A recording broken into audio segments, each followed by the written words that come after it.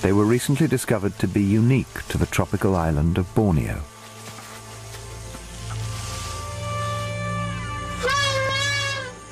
Then came news that their survival is in peril, and now the race is on to save them.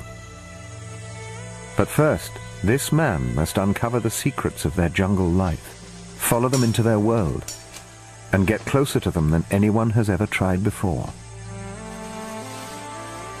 He will discover the wonder and tragedies of Borneo's pygmy elephants.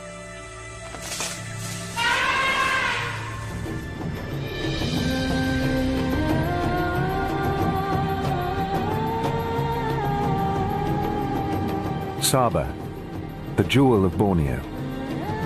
Its ancient tropical rainforests hide remarkable animals, many found nowhere else in the world.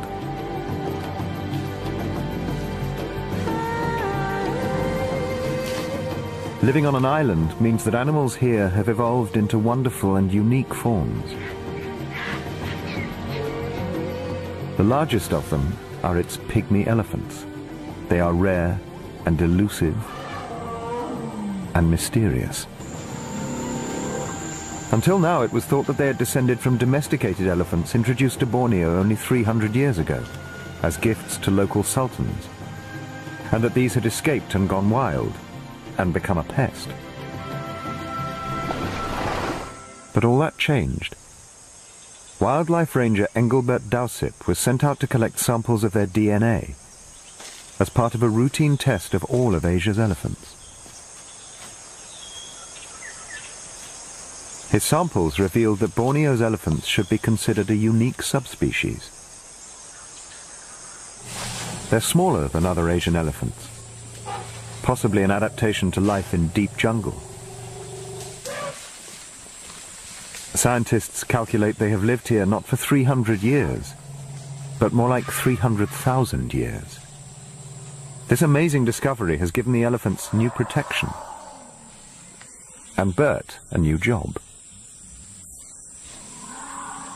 He is called to Kota Kinabalu, the state capital, for a meeting with his project leaders, who are responsible for protecting the elephants. No, we just cannot protect them if... Dr. Rosa and Dr. Sen are from Sabah Wildlife Department. Raymond Alfred from Worldwide Fund for Nature. Keep in touch with us daily, okay?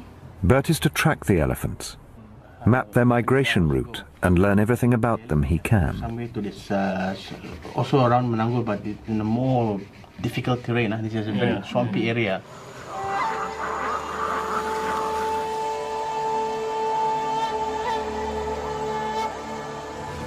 His journey will take him into places where few have set foot, a journey into the unknown.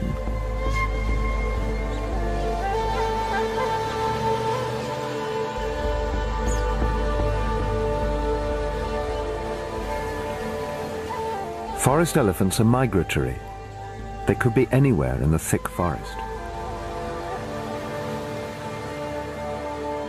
Bert's expedition will travel through eastern Sabah, where all the elephants live. He wants to find an elephant family that lives along the Kinabatangan River. But much of the riverside forest has been cut down for oil palm plantations.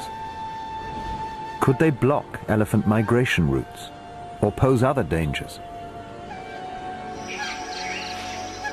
To answer these questions, he must first find them. And he has an idea where they may be. Elephants must drink a great amount of water.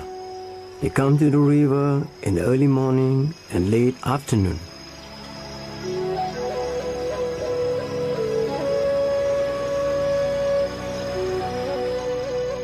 Each day, his search begins and ends on the river.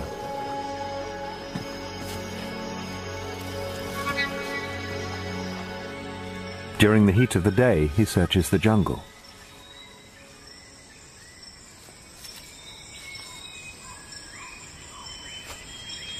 Every clue takes him closer to the elephant. Elephant dung, but it is mushroom growing on it. It's maybe 1 week old. All the signs are old. The trail is cold.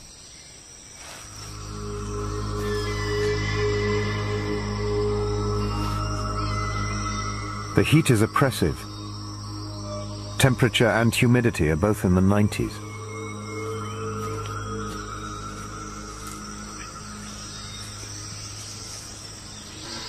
Sometimes he uses listening trees.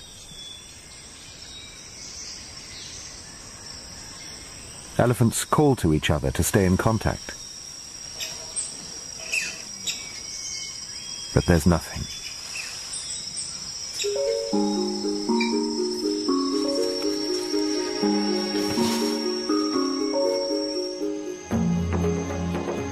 For many days he searches up and down the Kinabatangan River and its maze of tributaries.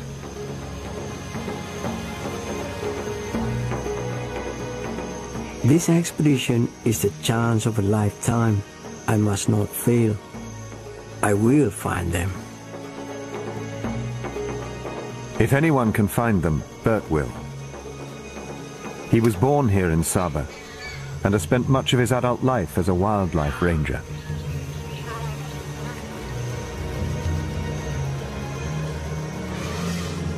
Finally, contact.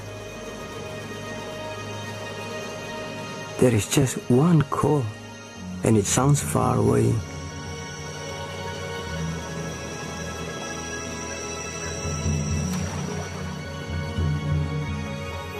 He follows the sound of the call up a side creek. From now on, he must take extreme care. Forest elephants around the world are very unpredictable. They can be dangerous killers.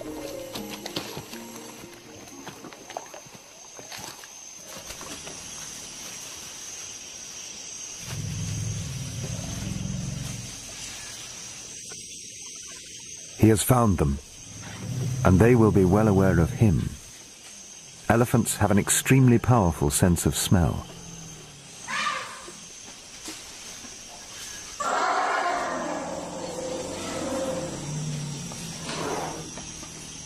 They can smell me, which is good. I want them to know I'm here. He's close enough to hear them breathe, but still they're as invisible as ghosts. And they're on the move. Better not to follow them now. It's late.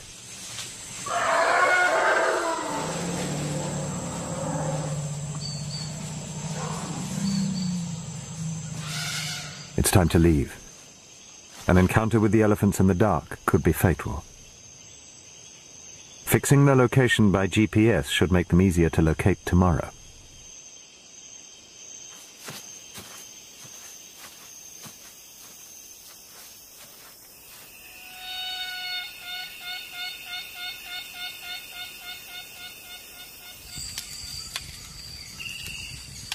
Today, at dusk, I found them at last. I think there are 10 elephants in the group. But they could travel far during the night. I hope I won't lose them again.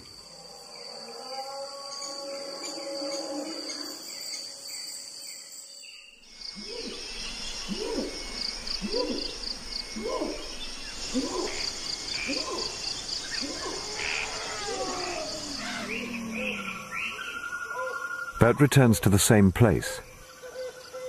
No sight of them. But there is sound.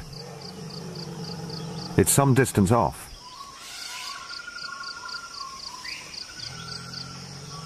At least he has a direction.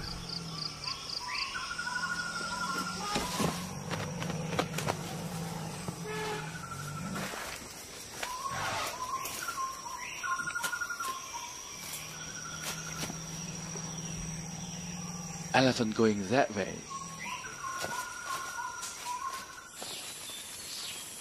A sign. Butterflies are attracted by the salt and minerals in fresh urine. This means the elephants are just a few minutes ahead.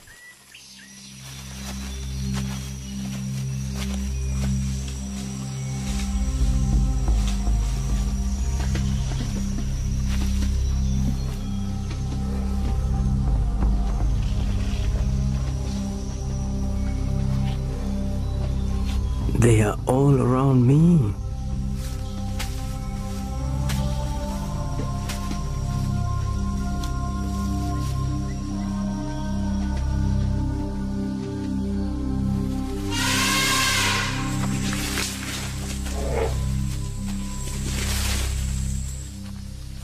That was close. Bert has found them, but there is a bull male here too, and he's after a mate.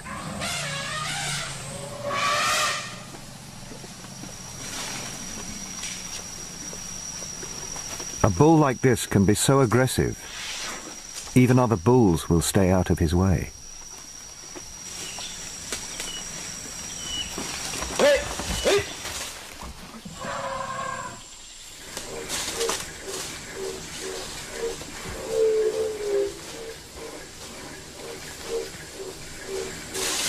The bull makes a distinctive whistling sound, advertising his extreme arousal.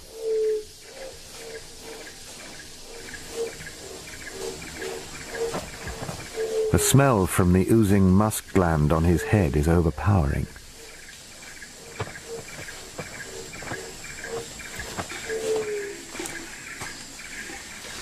Whether this strong smell is attractive to females, no one knows.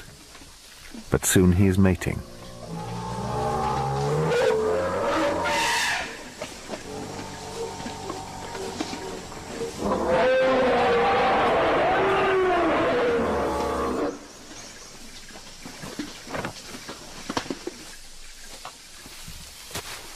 Very few have ever been this close to Borneo's elephants. But Bert won't risk getting down until the bull has gone.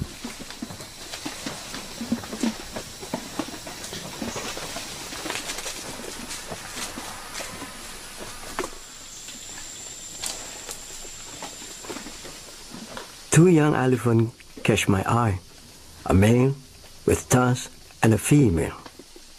They are maybe 4 years old and they like to play.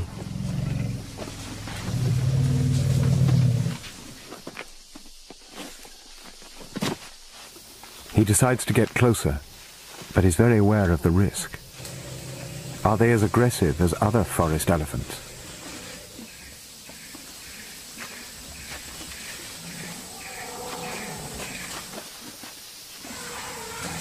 At first the mother are curious, but slowly they move away. I think they are protecting their babies.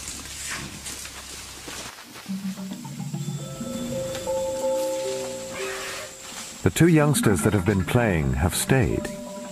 Bert presents his own trunk to them.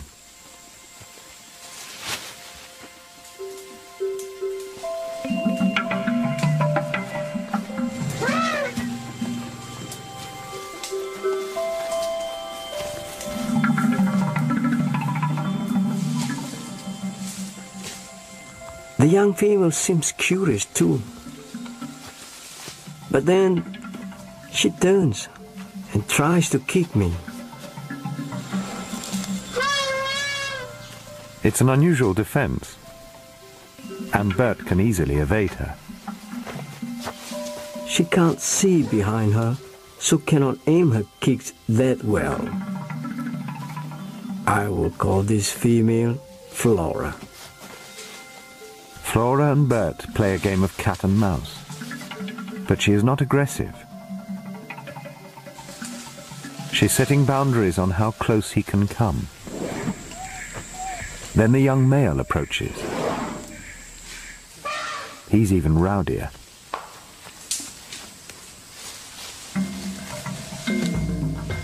I hope he will accept me. But he too challenges me.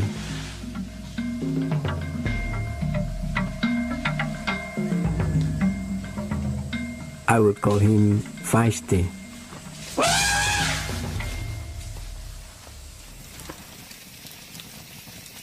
From what I saw today, I don't think these elephants are dangerous. They just don't want me to come too close. It's an important and welcome discovery.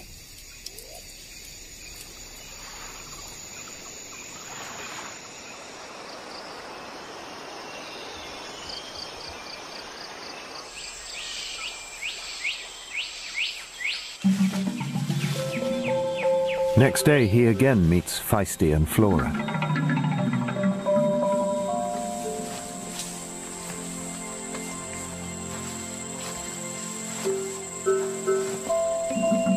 Flora's kung fu kicks are getting more accurate.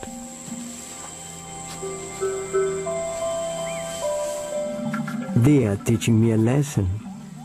They only try to kick me when I get too close. Now Bert can see just how different pygmy elephants are from their mainland cousins. They're a metre shorter, with much longer tails, rounder heads, and bigger ears.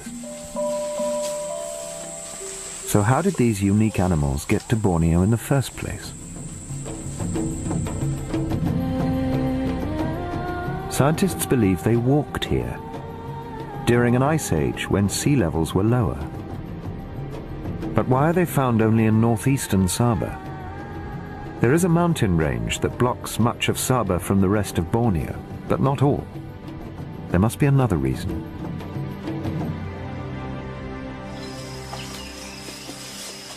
It seems the answer is because this area has something that elephants need: good soil, rich in minerals. Here lie the highest concentration of minerals in Borneo. And when not supping on mud, they eat more than 160 different kinds of plants.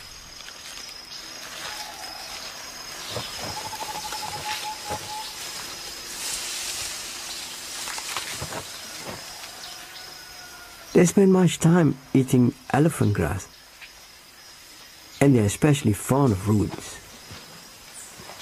Males with long tusks have an expert way to dig them out.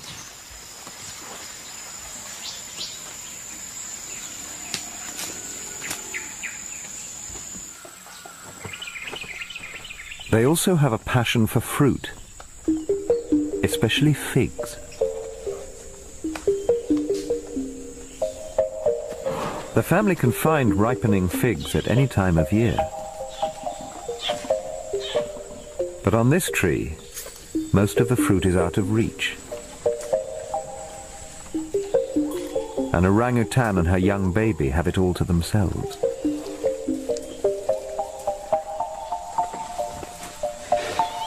But this female is determined to get some.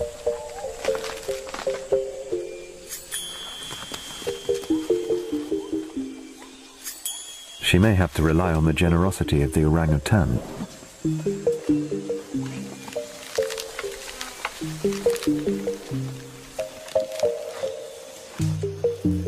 Finding figs is hard work in this heat.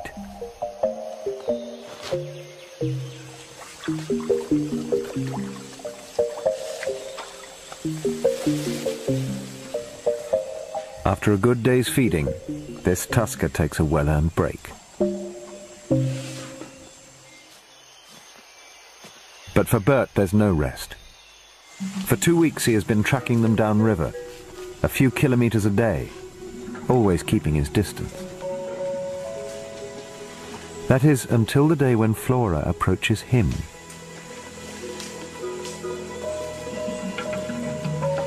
He's wary. She still kicks at him sometimes. She walks forward slowly, then reaches out to me.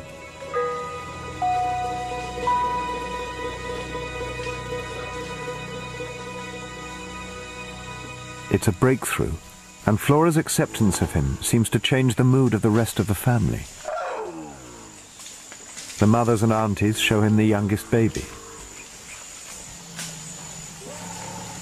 They're very protective.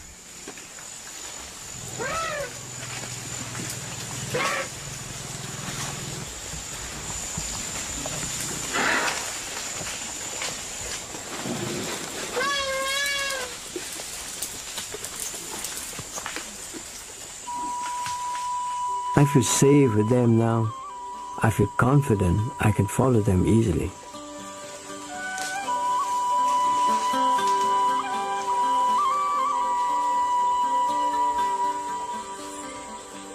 Over the next few days, he has some remarkable encounters as they reveal to him the mysteries of their private lives.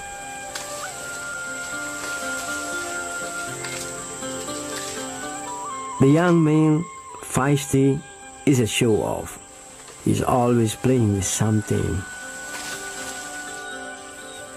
The big female leader also accepts me. I call her Fern. I feel I'm part of her family now. He can almost predict where they will be, and wherever they are, Flora's always taking center stage. It's like she's in charge. Perhaps she is a future leader.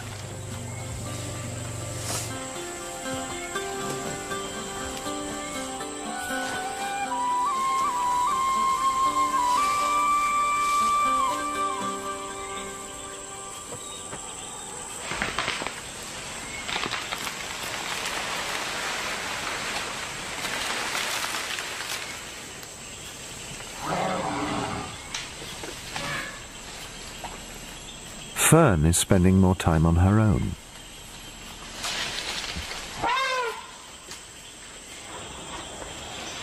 I think it is because she is about to give birth. She's very pregnant.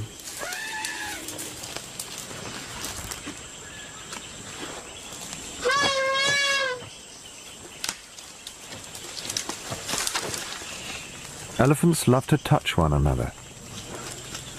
If not by trunk, then they body touch. A young female, maybe her daughter, shows great interest in Fern's condition. Her sensitive trunk finds the milk which Fern has begun to produce.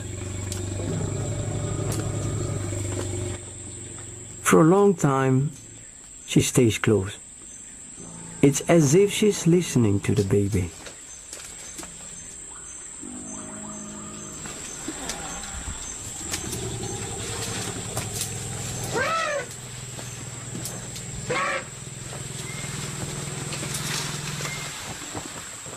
Then a smaller one comes and also wants to touch her. Because she's so close to giving birth, she's already lactating. Then the two young elephants crouch down and suckle her. It is an amazing sight. I have read that young Asian elephants can't feed for up to 5 years, but this one must be even older. Bert's patience has earned their trust.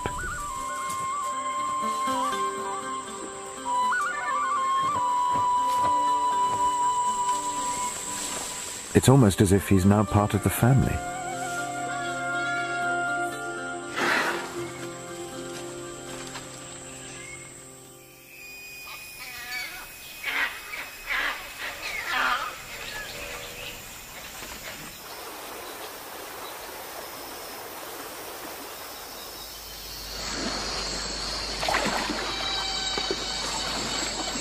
The family often crosses the Kinabatangan River.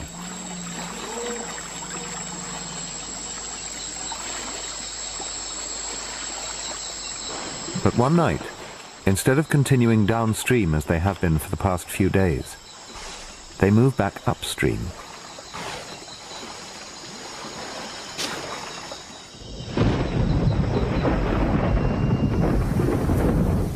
When rain comes to Sabah, it comes hard and without warning.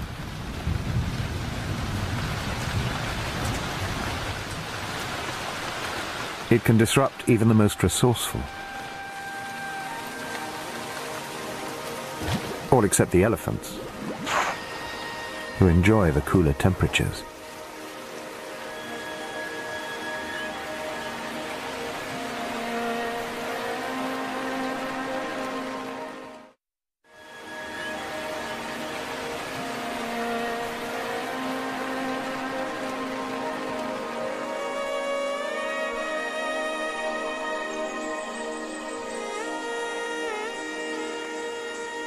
By the time the rain stops, the elephants are long gone. There's no sound, no clues.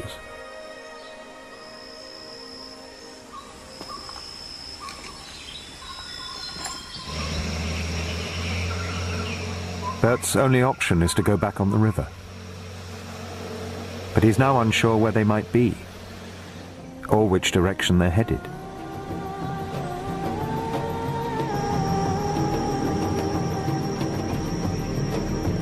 Much of the elephant's home range has changed dramatically over the years. Great plantations of oil palm trees now stretch across their migration routes. In some places, the natural forest has been removed, right down to the riverbank.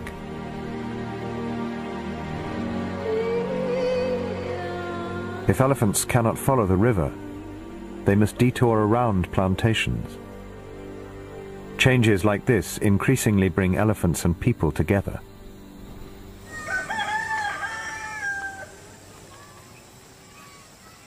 Until recently, elephants were too shy to enter villages. Now they have no choice. The plantations force them to divert from their migration routes.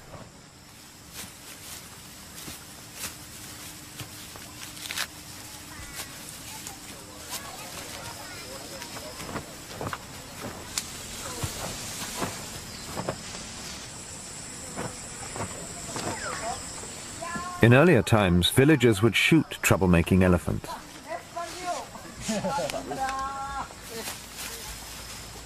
These villagers enjoy them.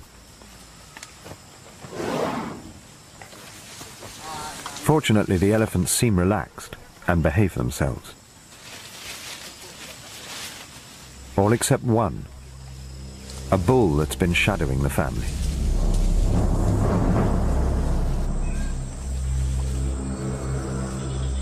He decides to help himself to the banana crop.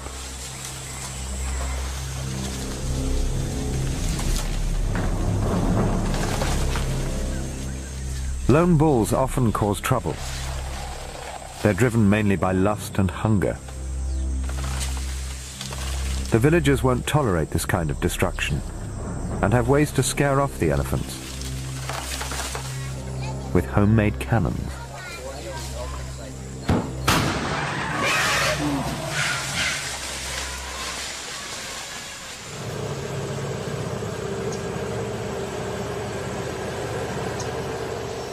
Bert has been searching downriver.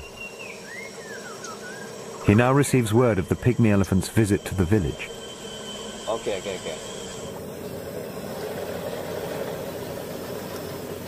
He also hears that apart from the troublemaker, they are regular and welcome visitors here.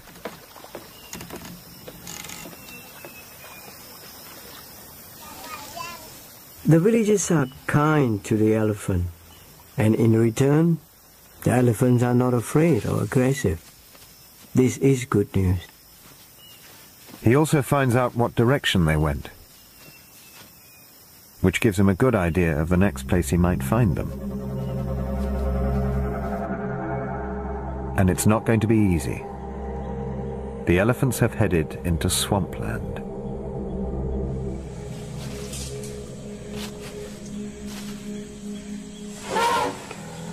It's midday and oppressively hot. The elephants seem uncomfortable.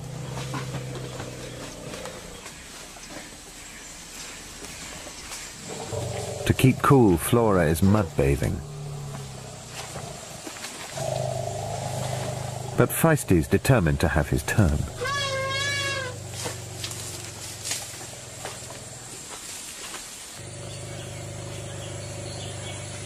When she's done, Flora cleans the mud from the sand glands between her toes.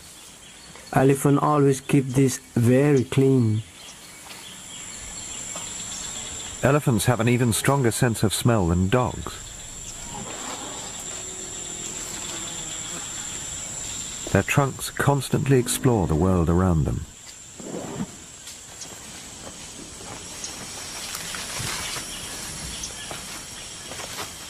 Then Bert notices something unusual. All the adult females are grouped together. Something has their attention. A newborn baby. Very young. 1 week old. This must be the matriarch, Fern's baby. She came into the swamp to give birth. Baby's sleeping. They're keen to blow away any bothersome insects.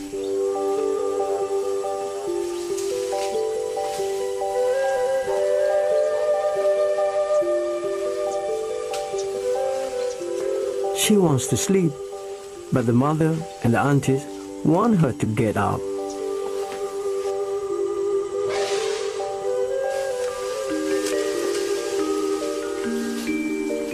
Now that it is cooler, the females want to go to the river, but the baby wants to stay.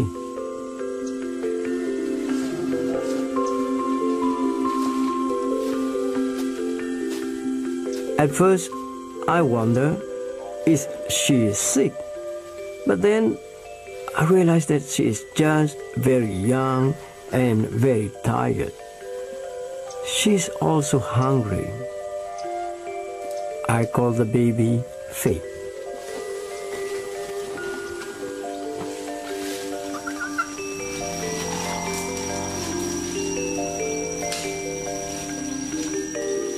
Baby Fig is in no hurry to go anywhere. After a drink, she just wants to get back to sleep.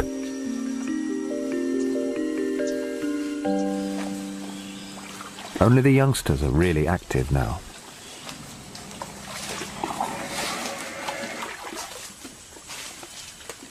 Feisty is thirsty. Adults drink 200 liters every day. Is this why Fern comes to the swamp to have a baby? So that she has plenty of water.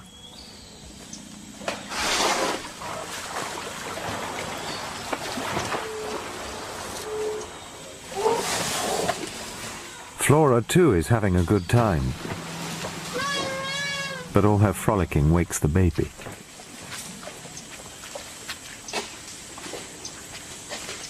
And now, with the baby roused, Fern signals the family to move. Feisty and Flora will have to finish their water sports another time.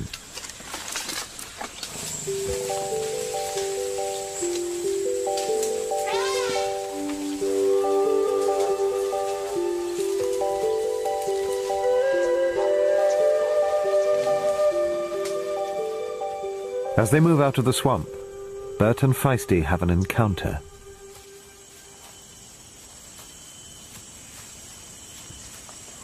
He comes forward to challenge me, but I stand my ground. This time, he stops and backs off. Feisty and I now understand each other.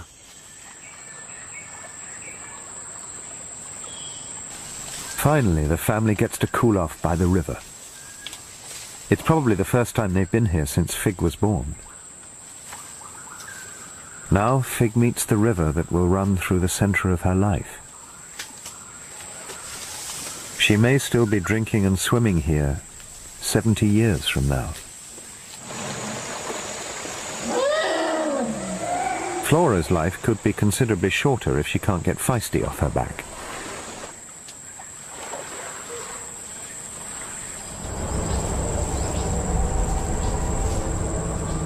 Logging barges are a sure sign that the pygmy elephant's world is changing fast. The logs come from forest where the elephants once fed. This area will soon become another oil palm plantation.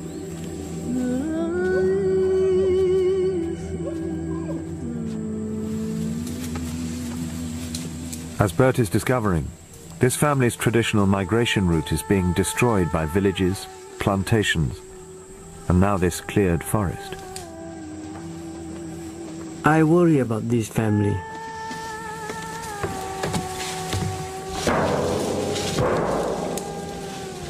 This may be the last time baby Fig and the others will walk on this ground. Next time, it will be plantation. Flora is curious about the logs. Even a logging camp has plenty to interest a curious elephant.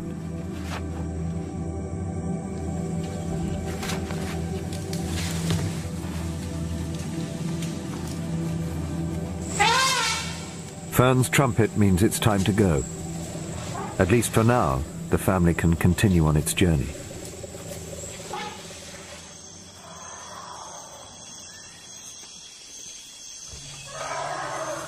Bert can hear them throughout the night. They're very noisy and seem restless.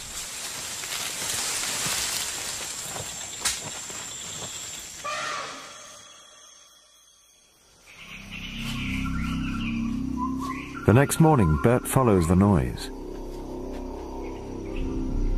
But he's in for a great surprise.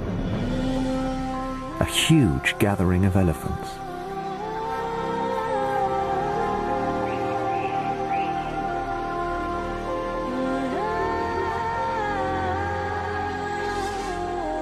There are so many of them. At first I don't recognize them. I think it is another family. Then I see Flora, Feisty, Fig, all my family. But there are many others too. There could be 50 elephants here from several families.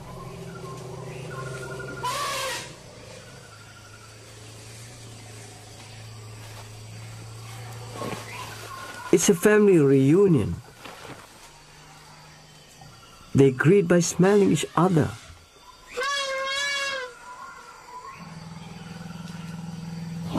Some cling their trunks by rolling under their food.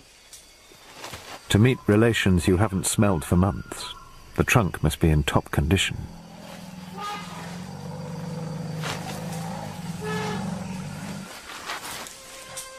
But then Bert discovers that this gathering is not such a happy occasion. I see an elephant with a bad wound. There is a rope coming from it. It has been caught by a snare. There's another one with much older wound.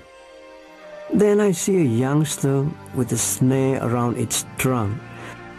This is terrible. Another elephant shows concern. How can it survive? Some wounds carry a certain death sentence. Infection is likely. Perhaps gangrene has already set in.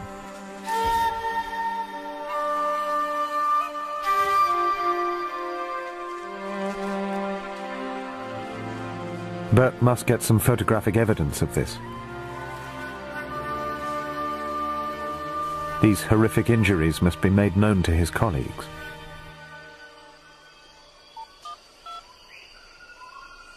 Download it on my PC. Chief Veterinarian Dr. Sen receives the call. Coming in now. Then Bert downloads his images. Oh no. They've never seen injuries like this.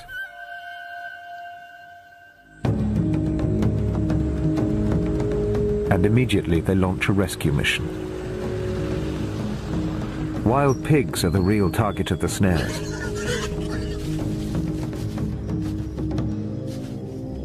Every snare is a secret killer waiting to spring. All it takes to make a snare is a bent-over tree sapling and a hidden loop of rope.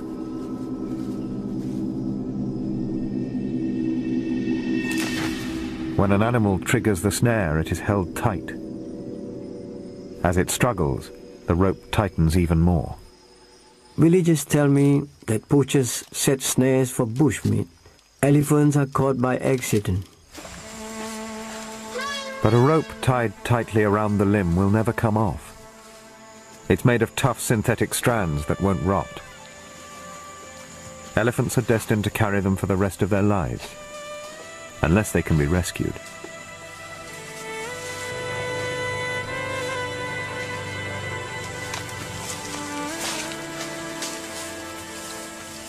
How far away from your... When the team finally reaches Bert, they're ready to go. The elephants have already moved on, but some injured ones are walking very slowly. There is time. But catching an elephant is no easy matter. It must first be darted and tranquilized. Ranger Ellis prepares several darts with different amounts of anesthetic. He can't be sure what sized animal they may encounter.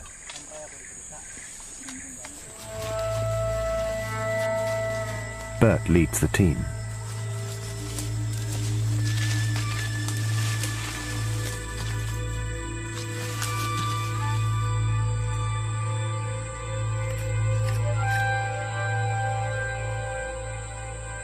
And soon he finds the elephants. But getting a clear view, let alone a clear shot, will be difficult.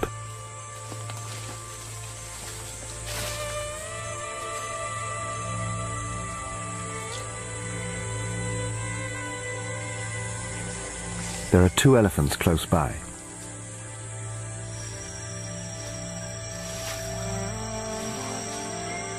And one has a snare around its leg.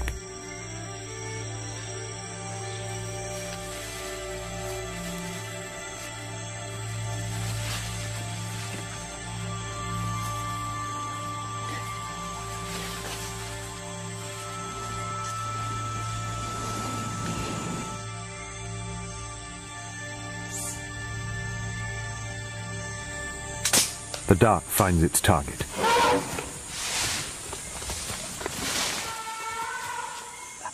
Ellis indicates 10 minutes for the drug to do its work.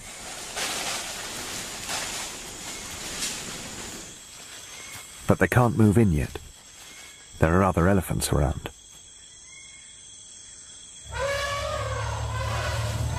They need to frighten the others away with gunshots and flares.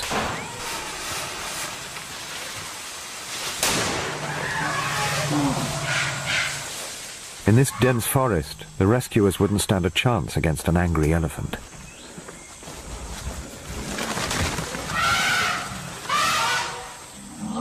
The drug dose is enough to put the elephant to sleep, but only just.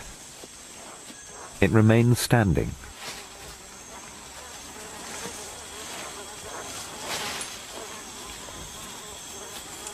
In case it wakes too soon, it is firmly secured.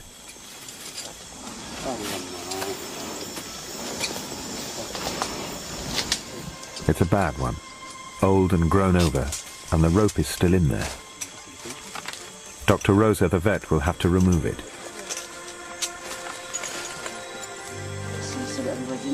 This elephant is lucky that Bert was here to report the injury. Most injured elephants will never be seen. Dalam kan, keras kan? Bad snare. 2 poles applied to the sensitive temples will keep her balanced and upright.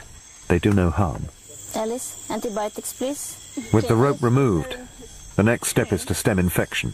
Protective creams and heavy doses of antibiotics will do the job. Okay. Must have suffered really bad. Dr. Sen administers the antidote to the tranquilizer. Hold on. If everything goes well, she should wake up with a really bad hangover in about 3 to 5 minutes.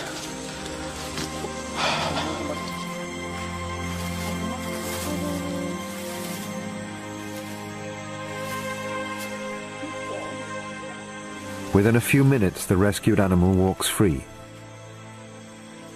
This time without any pain.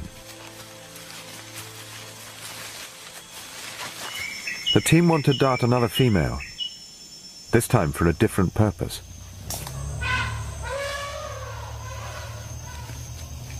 They've brought a tracking device, supplied by Worldwide Fund for Nature. This brick-sized apparatus contains a satellite transmitter that will send back regular location reports of the elephant's movements.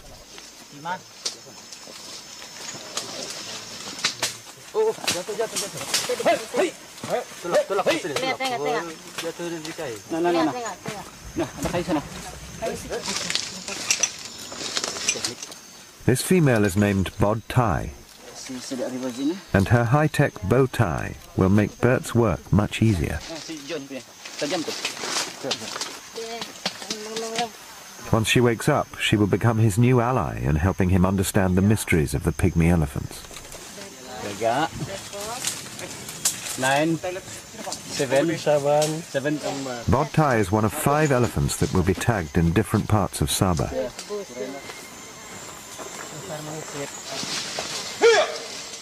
Knowing where she and the other elephants are at any time will be crucial for future snare removing operations.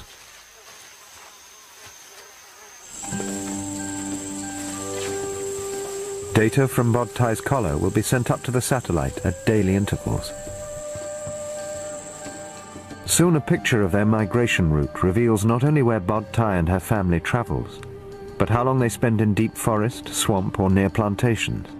It also shows the crucial times and places they travel alongside the Kinabatangan River.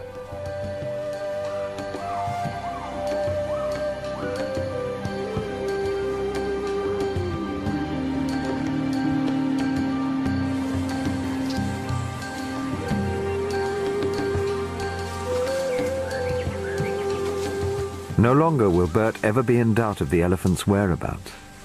Now he can spend more time watching them and less discomfort trying to find them. He doesn't have to follow every footstep. He can leave the deepest mud to the elephants. His research will help protect all of Saba's 1,600 pygmy elephants. Feisty and Flora are fascinated by her collar. Flora wants to wear it. There's no doubt that Feisty and Flora will grow up close to humans. But what does their future hold? And what of little Fig?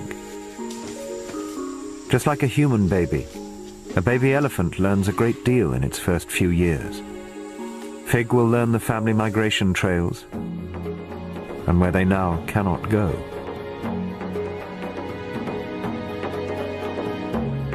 The satellite data confirms Bert's discovery that his elephant family needs this land.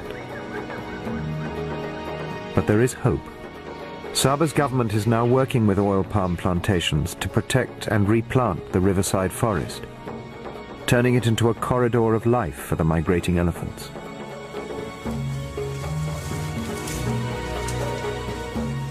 Everywhere, attitudes are changing. For one thing, Bert doesn't have to track Flora these days. She's more likely to track him.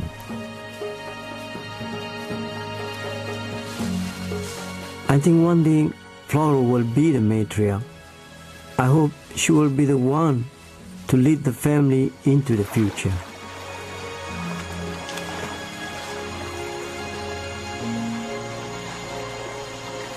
Flora, Feisty, Fig and all the others in this remarkable elephant family have inspired the people of Saba to save them.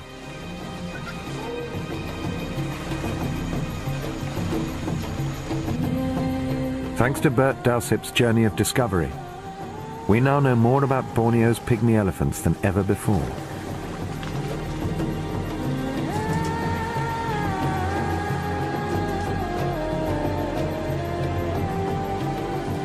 Once considered exotic pests, these wonderful and unique elephants do belong here. Fortunately, Saba's government has moved fast to protect them by ending large-scale logging on public lands. So long as they are free to travel their ancient migration routes, their future here on their island home will be secure.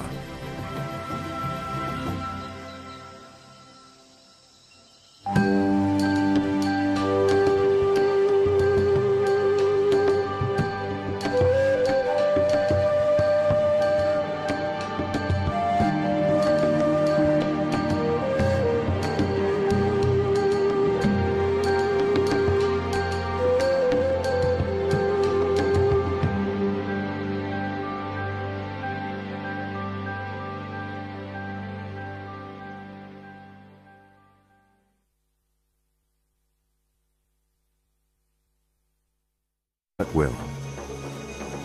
He was born here in Saba and has spent much of his adult life as a wildlife ranger.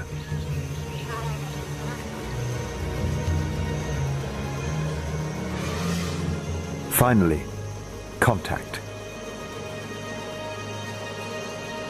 There is just one call, and it sounds far away.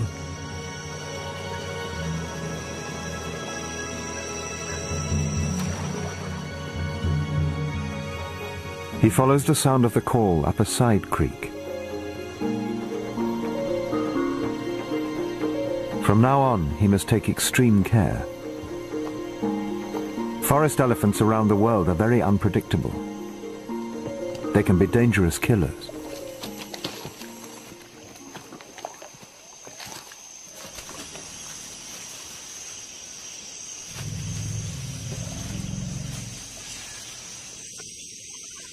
He has found them, and they will be well aware of him. Elephants have an extremely powerful sense of smell.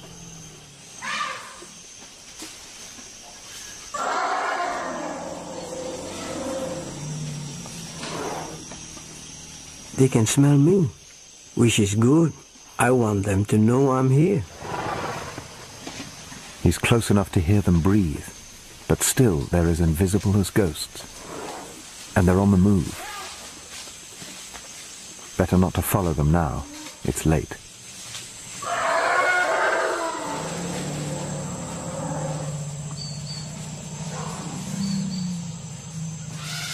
It's time to leave.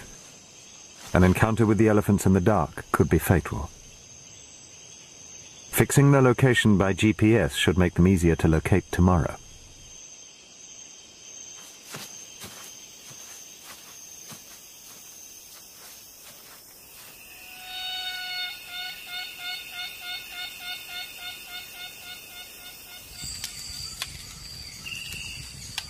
Today, at dusk, I found them at last. I think there are 10 elephants in the group. But they could travel far during the night. I hope I won't lose them again.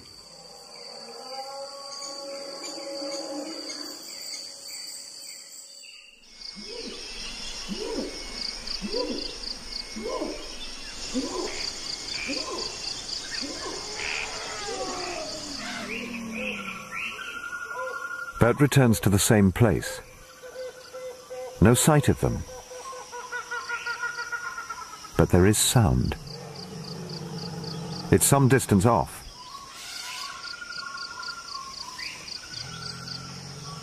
At least he has a direction.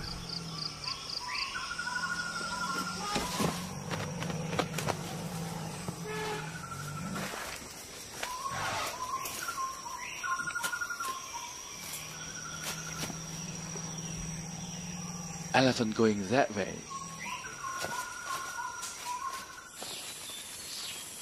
A sign. Butterflies are attracted by the salt and minerals in fresh urine.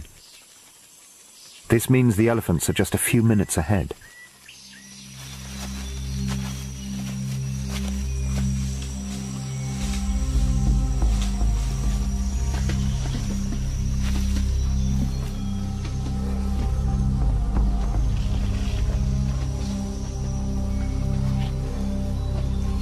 They are all around me.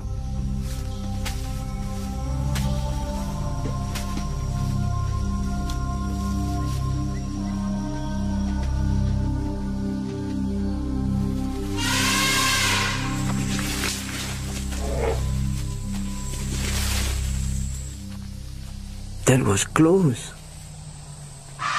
Bert has found them, but there is a bull male here too, and he's after a mate.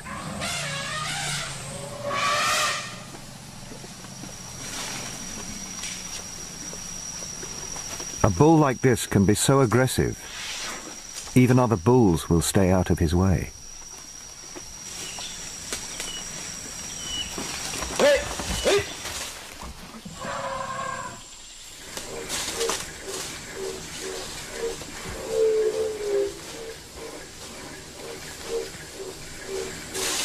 The bull makes a distinctive whistling sound, advertising his extreme arousal.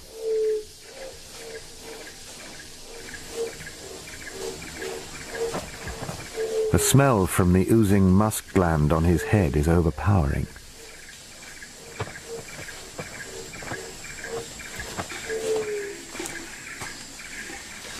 Whether this strong smell is attractive to females, no one knows. But soon he is mating.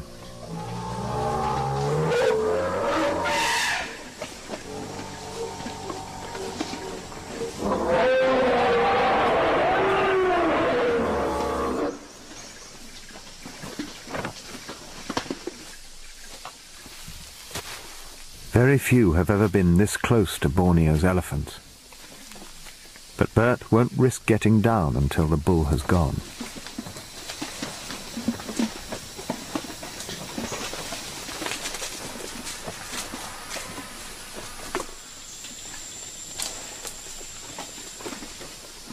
Two young elephants catch my eye, a male with tusk and a female.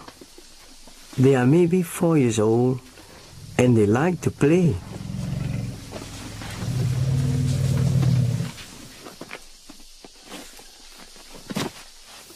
He decides to get closer, but is very aware of the risk.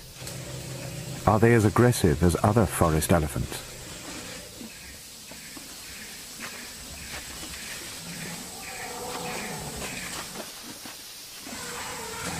At first the mother are curious, but slowly they move away. I think they are protecting their babies.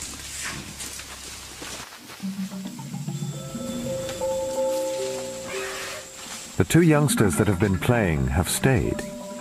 Bert presents his own trunk to them.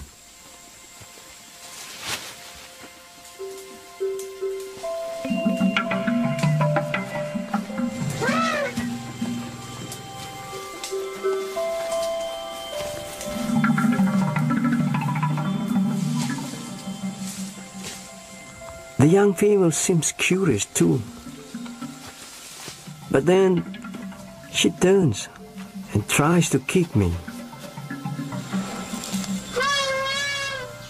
It's an unusual defense, and Bert can easily evade her.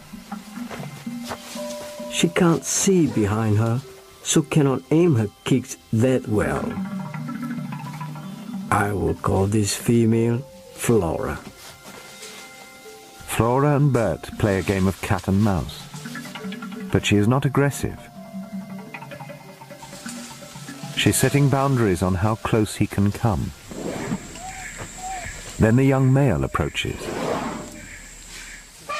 He's even rowdier.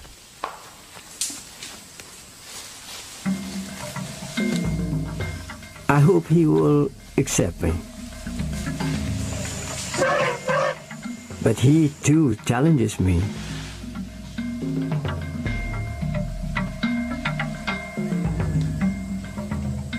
I would call him feisty.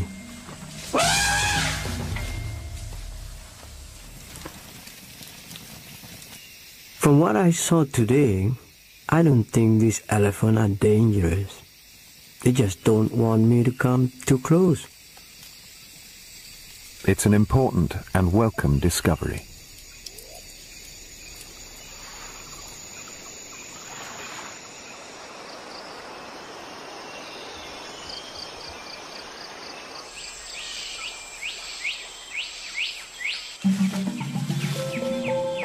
Next day he again meets Feisty and Flora.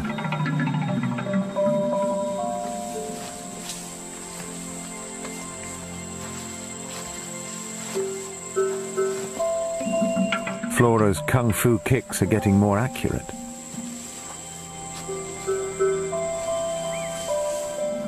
They are teaching me a lesson. They only try to kick me when I get too close. Now Bert can see just how different pygmy elephants are from their mainland cousins. They're a metre shorter, with much longer tails, rounder heads, and bigger ears. So how did these unique animals get to Borneo in the first place? Scientists believe they walked here during an ice age when sea levels were lower. But why are they found only in northeastern Sabah? There is a mountain range that blocks much of Sabah from the rest of Borneo, but not all. There must be another reason.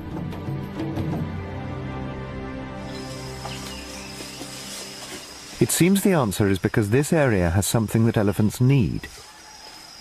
Good soil, rich in minerals. Here lie the highest concentration of minerals in Borneo. And when not supping on mud, they eat more than 160 different kinds of plants.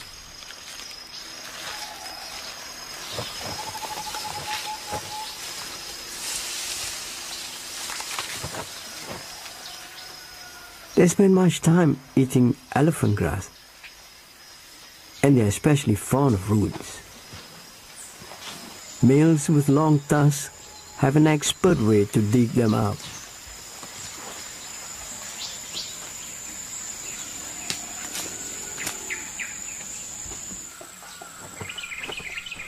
They also have a passion for fruit, especially figs. The family can find ripening figs at any time of year. But on this tree, most of the fruit is out of reach. An orangutan and her young baby have it all to themselves.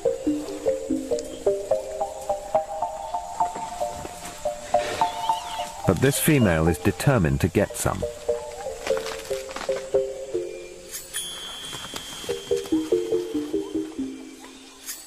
She may have to rely on the generosity of the orangutan.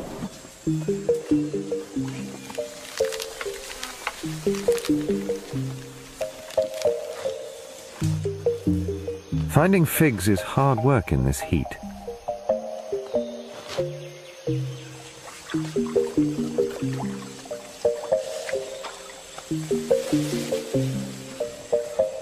After a good day's feeding, this tusker takes a well-earned break. But for Bert, there's no rest. For 2 weeks he has been tracking them downriver, a few kilometers a day, always keeping his distance. That is, until the day when Flora approaches him.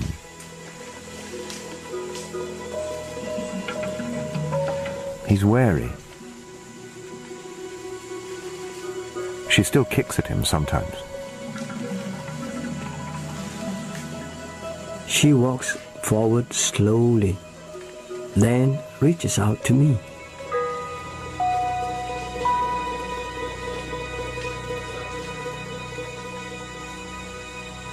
It's a breakthrough, and Flora's acceptance of him seems to change the mood of the rest of the family.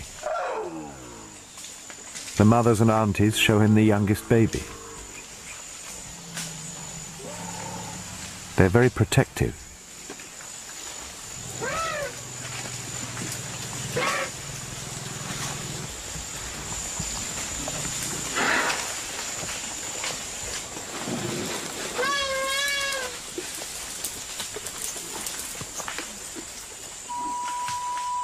I feel safe with them now.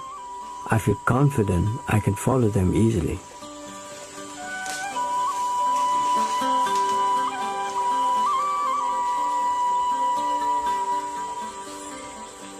Over the next few days, he has some remarkable encounters as they reveal to him the mysteries of their private lives.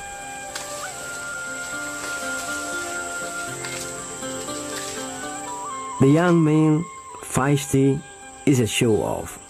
He's always playing with something. The big female leader also accepts me. I call her Fern. I feel I'm part of her family now. He can almost predict where they will be, and wherever they are, Flora's always taking center stage. It's like she's in charge. Perhaps she is a future leader.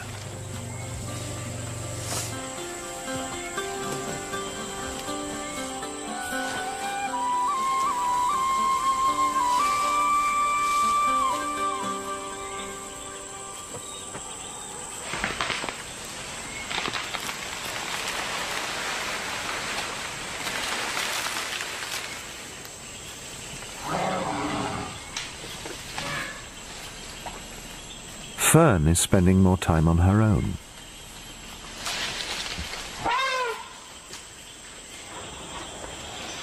I think it is because she is about to give birth. She's very pregnant.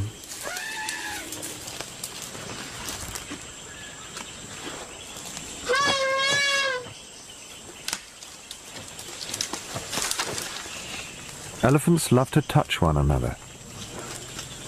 If not by trunk, then they body touch. A young female maybe her daughter, shows great interest in Fern's condition. Her sensitive trunk finds the milk which Fern has begun to produce. For a long time, she stays close. It's as if she's listening to the baby.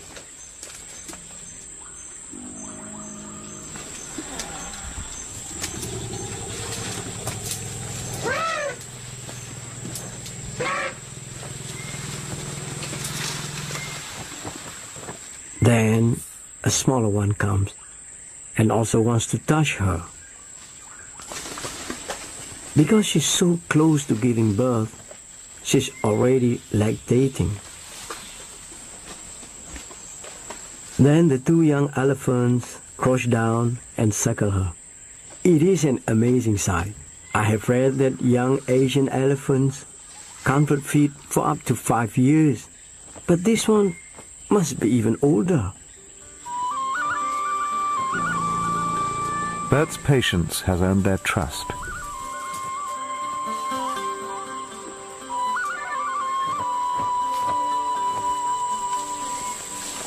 It's almost as if he's now part of the family.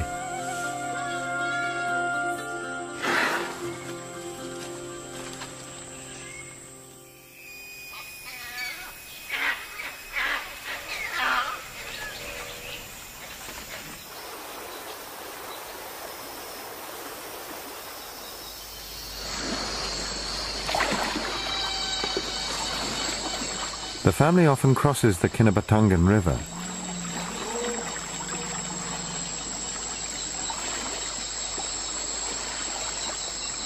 But one night, instead of continuing downstream as they have been for the past few days, they move back upstream.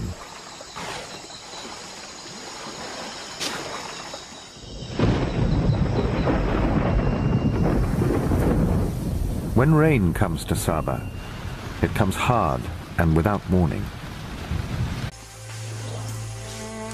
They were recently discovered to be unique to the tropical island of Borneo.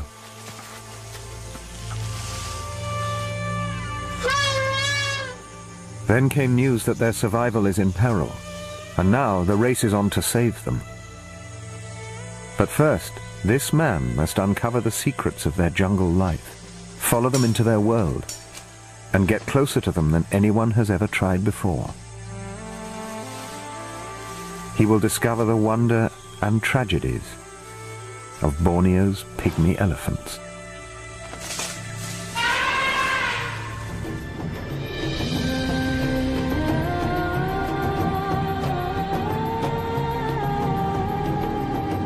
Sabah, the jewel of Borneo. Its ancient tropical rainforests hide remarkable animals, many found nowhere else in the world.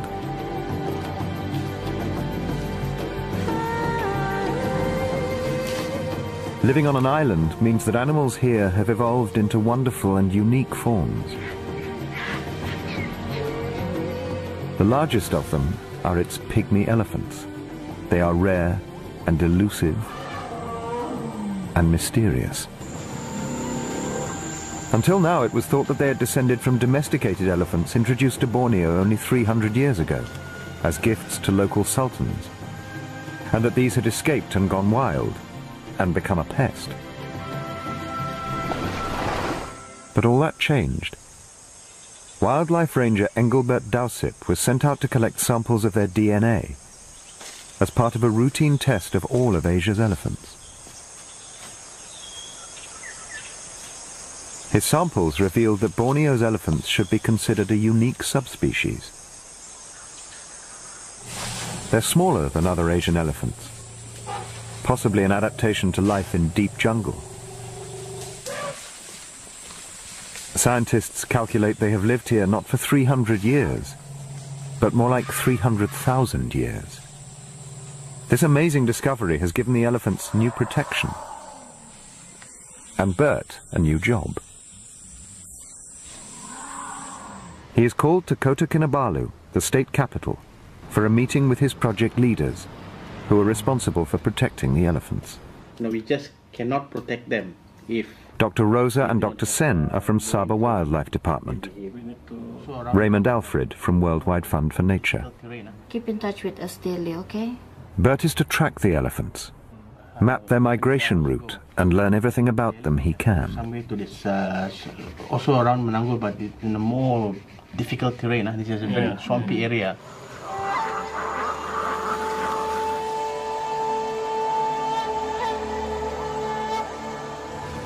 His journey will take him into places where few have set foot, a journey into the unknown.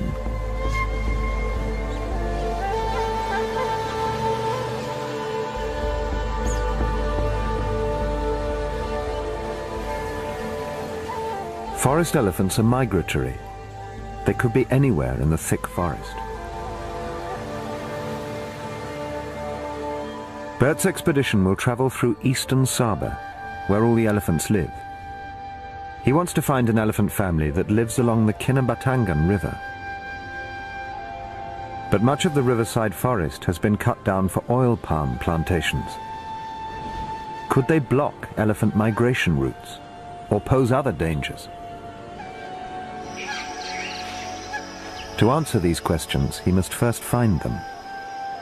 And he has an idea where they may be. Elephants must drink a great amount of water. They come to the river in the early morning and late afternoon.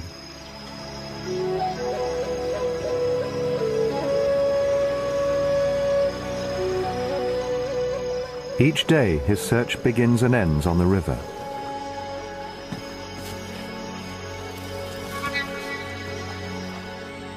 During the heat of the day, he searches the jungle.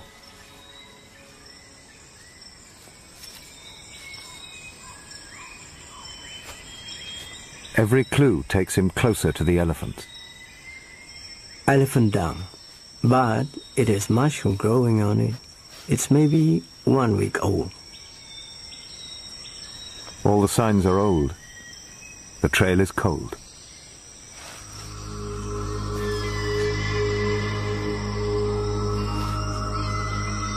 The heat is oppressive. Temperature and humidity are both in the 90s.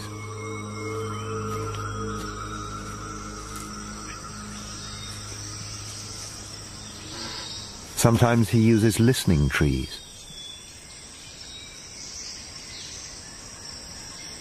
Elephants call to each other to stay in contact. But there's nothing.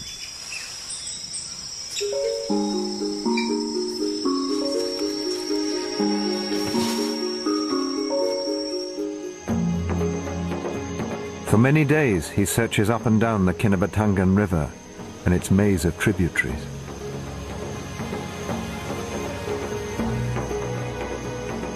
This expedition is the chance of a lifetime. I must not fail. I will find them.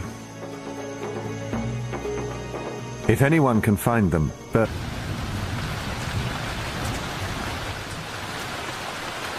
It can disrupt even the most resourceful. All except the elephants, who enjoy the cooler temperatures.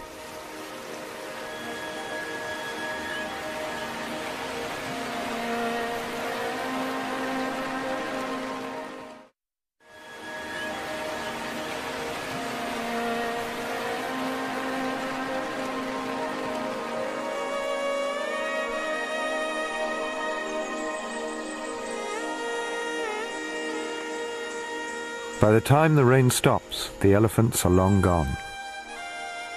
There's no sound, no clues.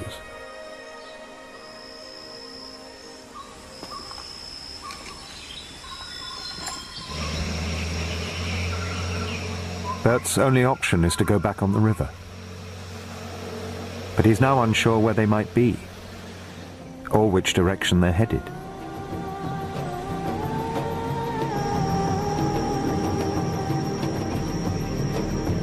Much of the elephant's home range has changed dramatically over the years. Great plantations of oil palm trees now stretch across their migration routes. In some places, the natural forest has been removed, right down to the riverbank.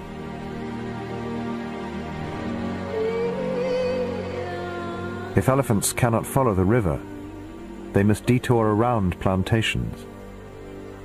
Changes like this increasingly bring elephants and people together.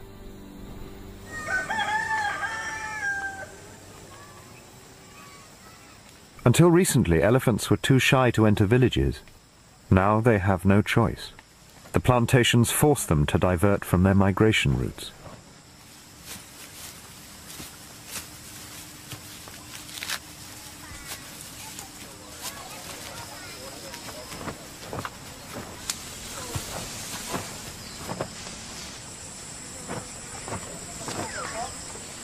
In earlier times, villagers would shoot troublemaking elephants.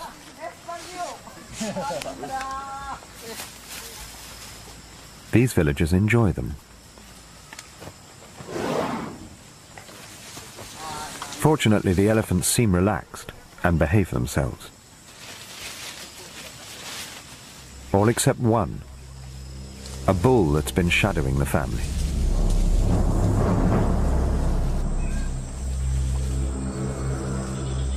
He decides to help himself to the banana crop.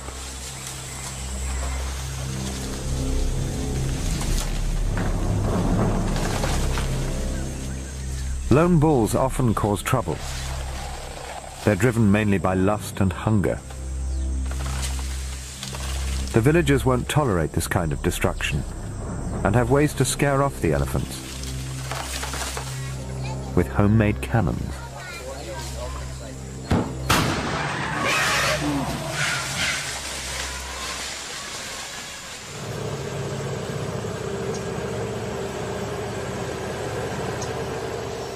Bert has been searching downriver. He now receives word of the pygmy elephant's visit to the village. Okay.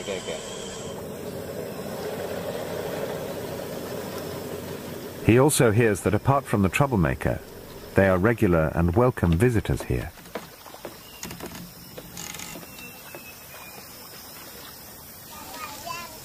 The villagers are kind to the elephant, and in return, the elephants are not afraid or aggressive. This is good news. He also finds out what direction they went, which gives him a good idea of the next place he might find them. And it's not going to be easy. The elephants have headed into swampland.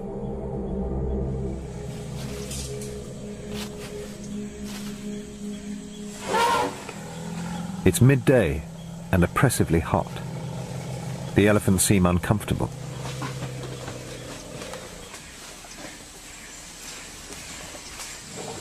To keep cool, Flora is mud bathing. But Feisty's determined to have his turn.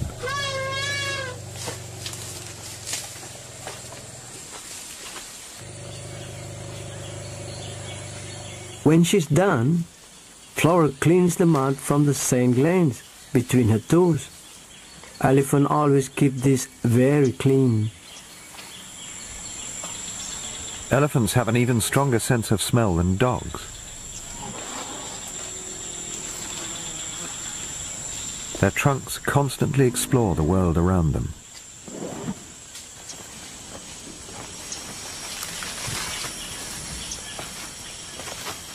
Then Bert notices something unusual.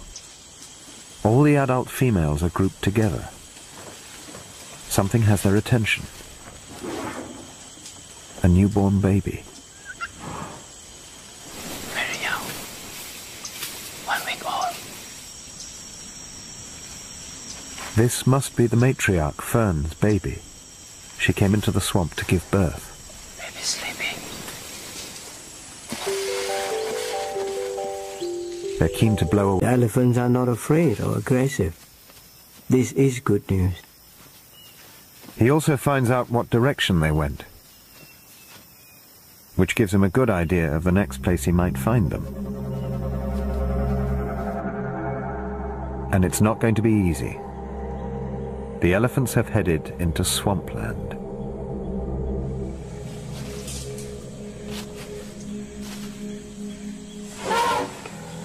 It's midday and oppressively hot. The elephants seem uncomfortable.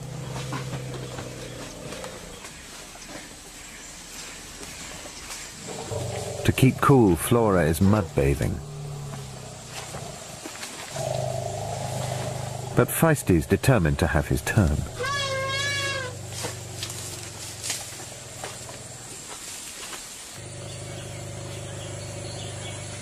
When she's done, Flora cleans the mud from the sand glands between her toes. Elephants always keep this very clean. Elephants have an even stronger sense of smell than dogs. Their trunks constantly explore the world around them.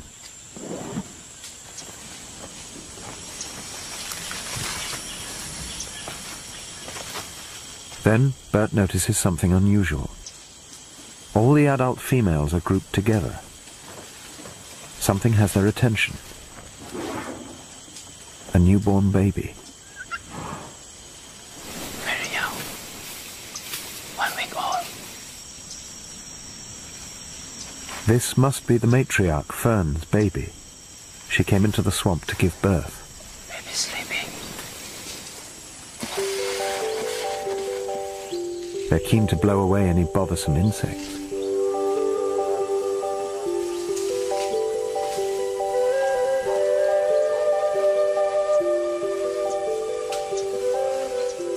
She wants to sleep, but the mother and the aunties want her to get up.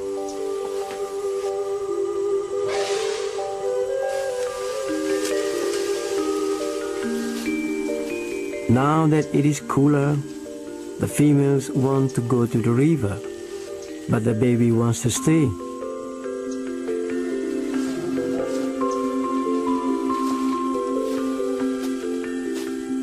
At first, I wonder if she is sick, but then I realize that she is just very young and very tired. She's also hungry. I call the baby Faith.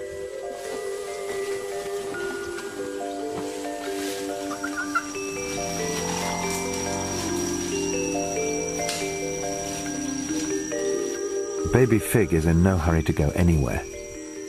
After a drink, she just wants to get back to sleep.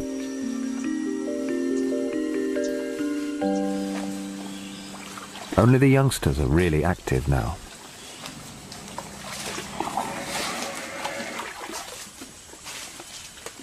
Feisty is thirsty. Adults drink 200 liters every day. Is this why Fern comes to the swamp to have a baby?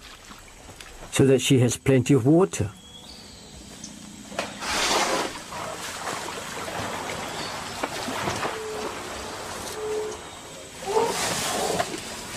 Flora too is having a good time.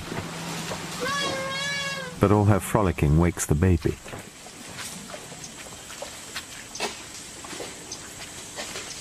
And now, with the baby roused, Fern signals the family to move. Feisty and Flora will have to finish their water sports another time.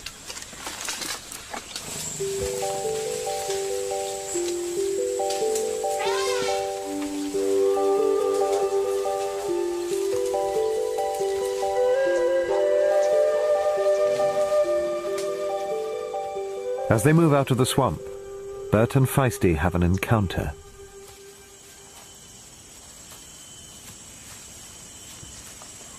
He comes forward to challenge me, but I stand my ground. This time, he stops and backs off. Feisty and I now understand each other.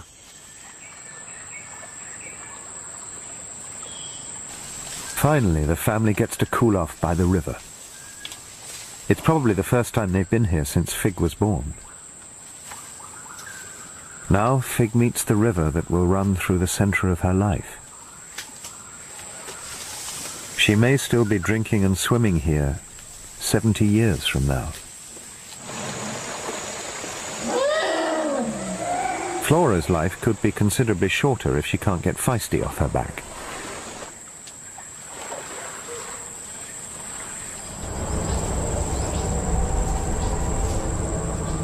Logging barges are a sure sign that the pygmy elephant's world is changing fast.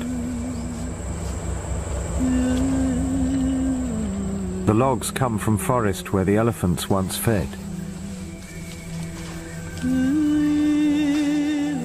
This area will soon become another oil palm plantation.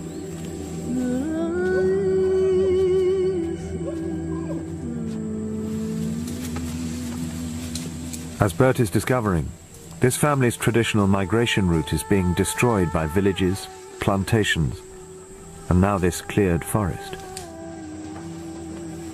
I worry about this family.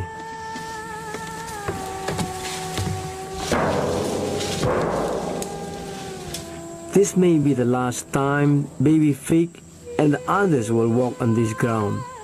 Next time, it will be plantation. Flora is curious about the logs. Even a logging camp has plenty to interest a curious elephant.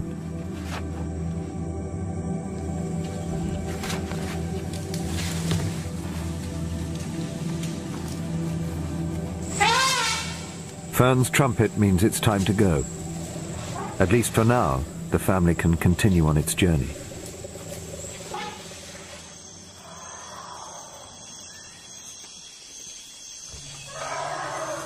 Bert can hear them throughout the night. They're very noisy and seem restless.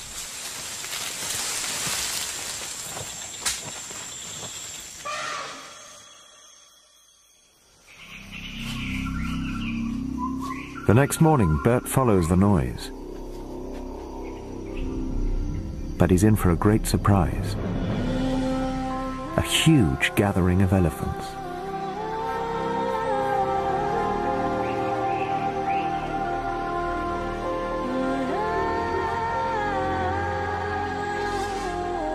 There are so many of them.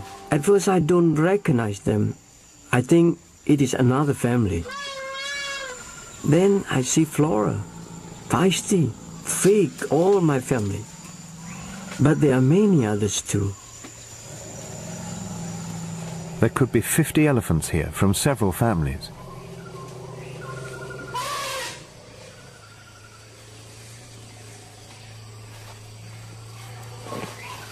It's a family reunion. They greet by smelling each other.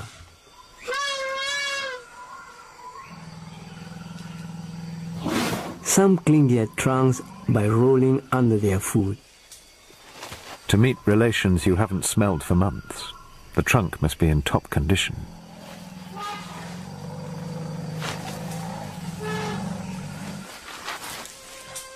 But then Bert discovers that this gathering is not such a happy occasion. I see an elephant with a bad wound. There is a rope coming from it. It has been caught by a snare. There's another one with much older wound. Then I see a youngster with a snare around its trunk. This is terrible. Another elephant shows concern. How can it survive? Some wounds carry a certain... They were recently discovered to be unique to the tropical island of Borneo.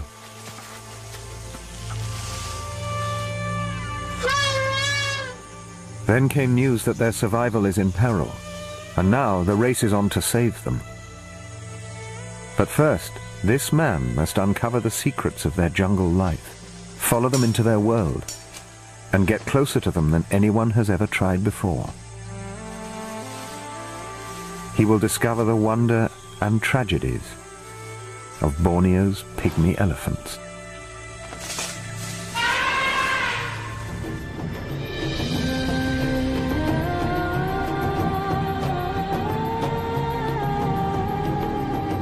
Sabah, the jewel of Borneo. Its ancient tropical rainforests hide remarkable animals, many found nowhere else in the world.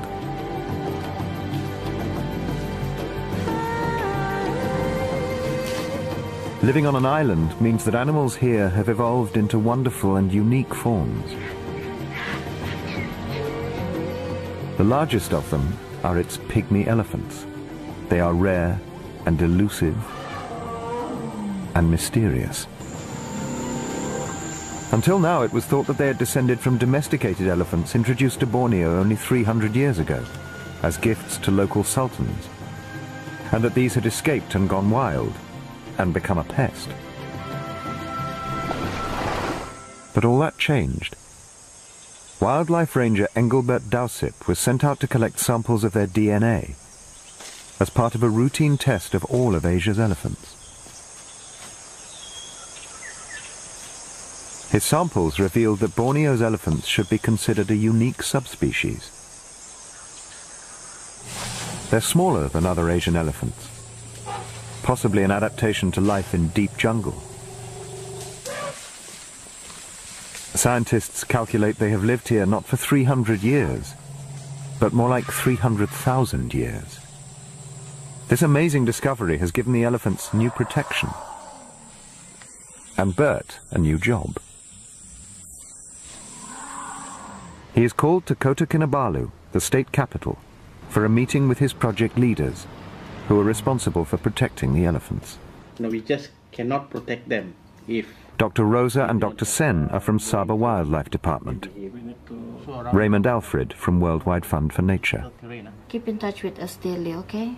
Bert is to track the elephants, map their migration route, and learn everything about them he can. Some way to this, also around Menanggul, but in a more difficult terrain. This is a very swampy area.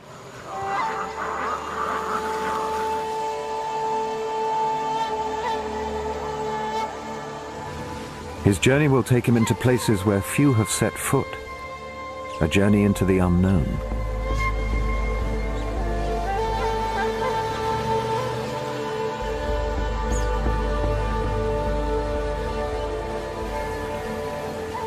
Forest elephants are migratory. They could be anywhere in the thick forest. Bert's expedition will travel through eastern Sabah, where all the elephants live. He wants to find an elephant family that lives along the Kinabatangan River. But much of the riverside forest has been cut down for oil palm plantations. Could they block elephant migration routes or pose other dangers? To answer these questions, he must first find them. And he has an idea where they may be. Elephants must drink a great amount of water. They come to the river in the early morning and late afternoon.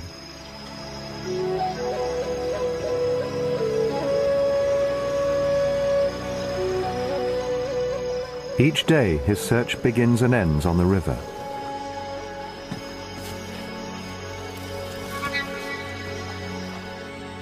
During the heat of the day, he searches the jungle.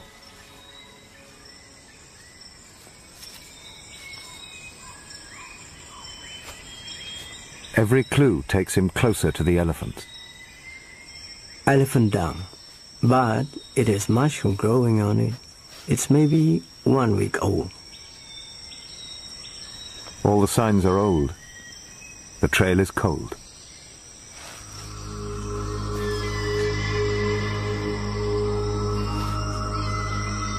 The heat is oppressive. Temperature and humidity are both in the 90s.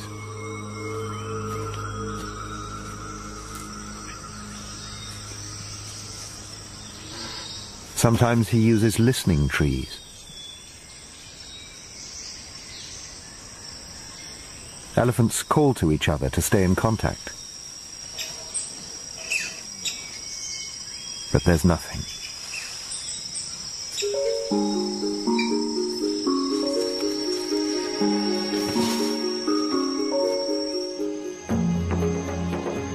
For many days he searches up and down the Kinabatangan River and its maze of tributaries.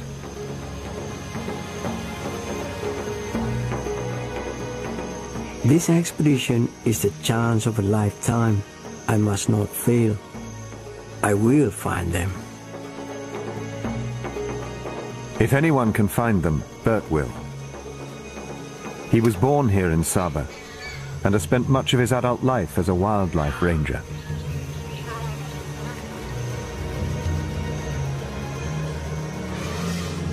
Finally, contact. There is just one call, and it sounds far away.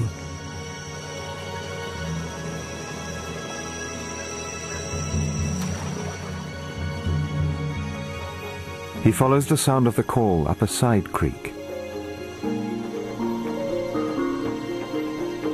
From now on, he must take extreme care.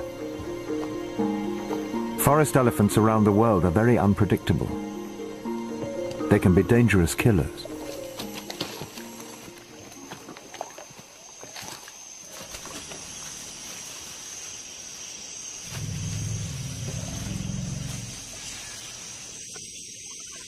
He has found them, and they will be well aware of him. Elephants have an extremely powerful sense of smell.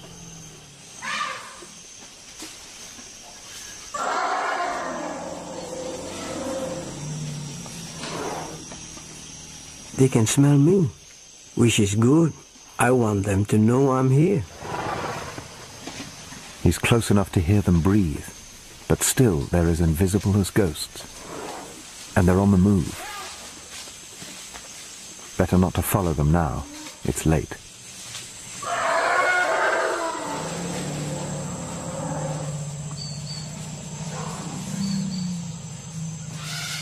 It's time to leave. An encounter with the elephants in the dark could be fatal. Fixing their location by GPS should make them easier to locate tomorrow.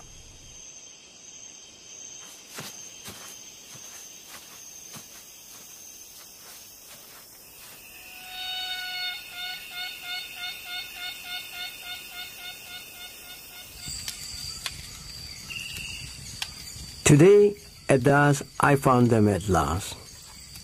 I think there are 10 elephants in the group. But they could travel far during the night. I hope I won't lose them again.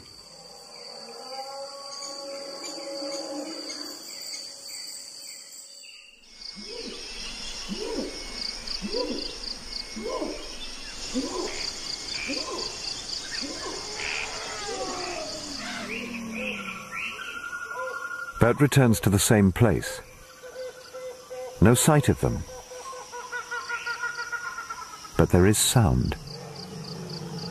It's some distance off.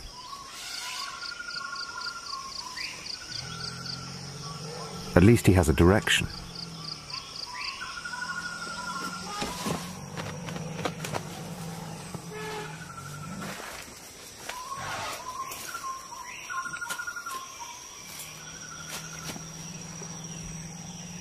Elephant going that way.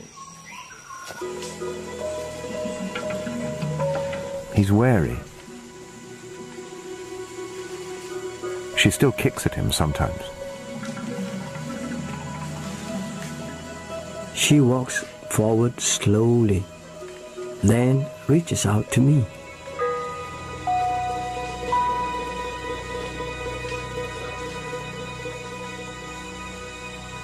It's a breakthrough, and Flora's acceptance of him seems to change the mood of the rest of the family. The mothers and aunties show him the youngest baby. They're very protective.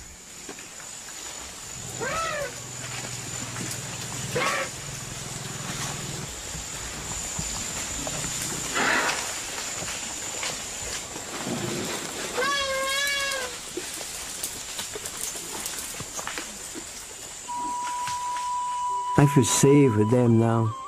I feel confident I can follow them easily.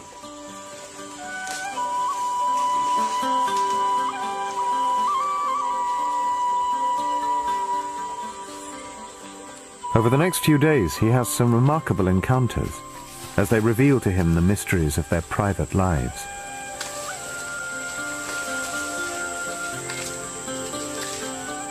The young male, feisty, is a show-off. He's always playing with something. The big female leader also accepts me. I call her Fern. I feel I'm part of her family now.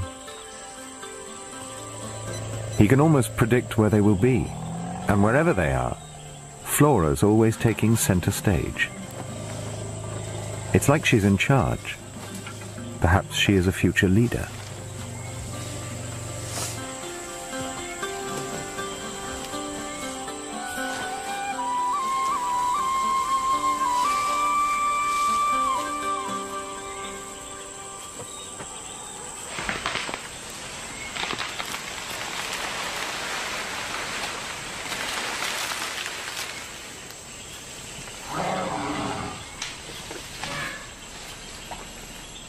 Fern is spending more time on her own.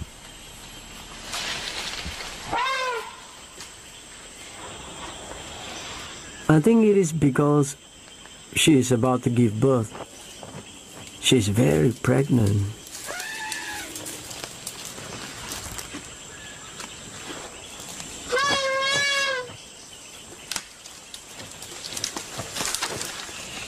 Elephants love to touch one another. If not by trunk, then they body touch. A young female, maybe her daughter, shows great interest in Fern's condition. Her sensitive trunk finds the milk which Fern has begun to produce. For a long time, she stays close. It's as if she's listening to the baby.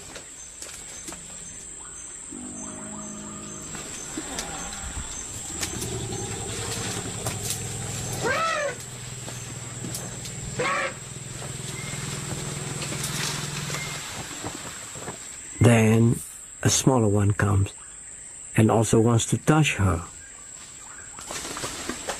Because she's so close to giving birth, she's already lactating. Then the two young elephants crouch down and suckle her. It is an amazing sight. I have read that young Asian elephants can't feed for up to 5 years, but this one must be even older. Bert's patience has earned their trust.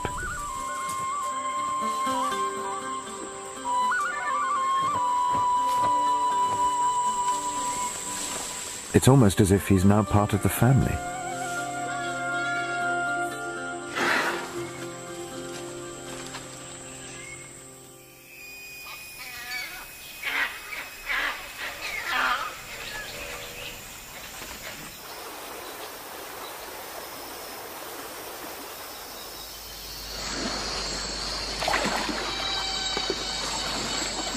The family often crosses the Kinabatangan River.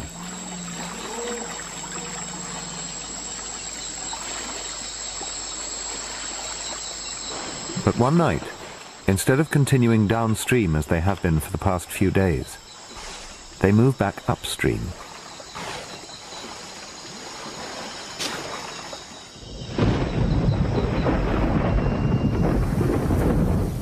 When rain comes to Sabah, it comes hard and without warning.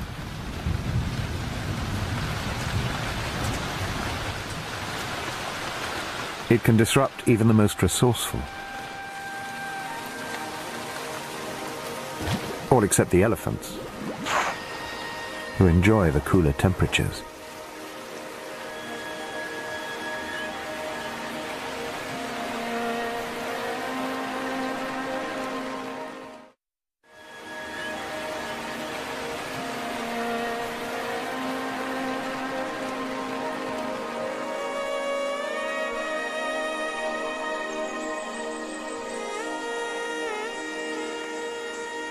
By the time the rain stops, the elephants are long gone. There's no sound, no clues.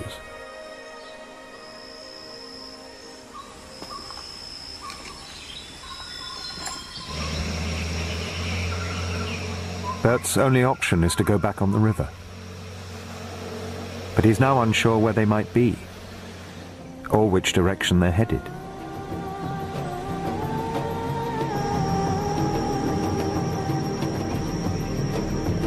Much of the elephant's home range has changed dramatically over the years.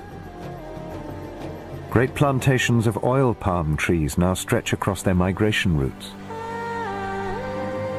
In some places the natural forest has been removed, right down to the riverbank.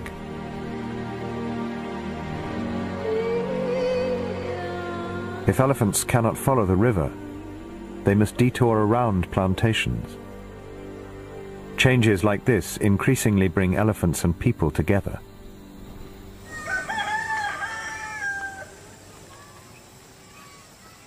Until recently, elephants were too shy to enter villages. Now they have no choice. The plantations force them to divert from their migration routes.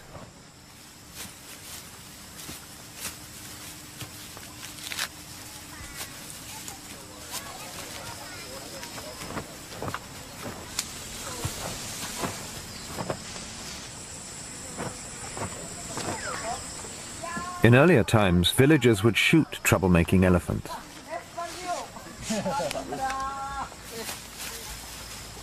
These villagers enjoy them. Fortunately, the elephants seem relaxed and behave themselves. All except one, a bull that's been shadowing the family.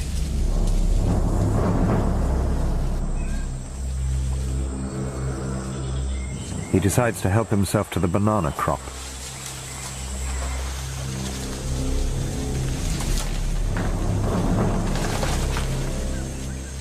Lone bulls often cause trouble. They're driven mainly by lust and hunger. The villagers won't tolerate this kind of destruction and have ways to scare off the elephants with homemade cannons.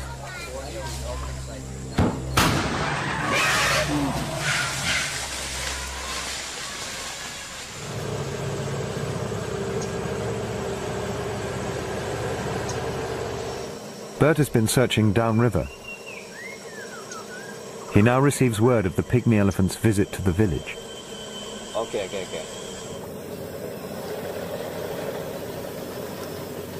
He also hears that apart from the troublemaker, they are regular and welcome visitors here.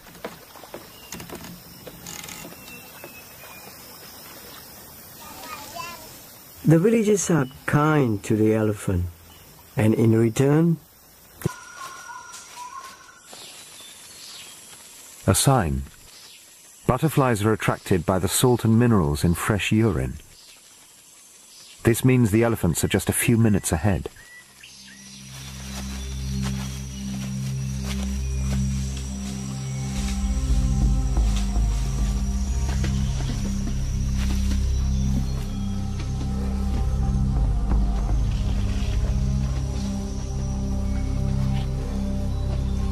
they are all around me.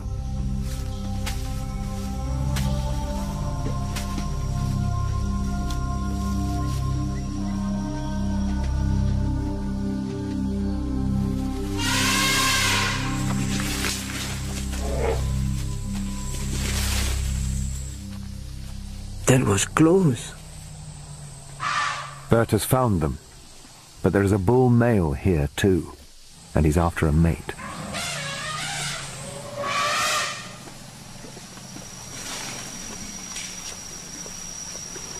A bull like this can be so aggressive, even other bulls will stay out of his way.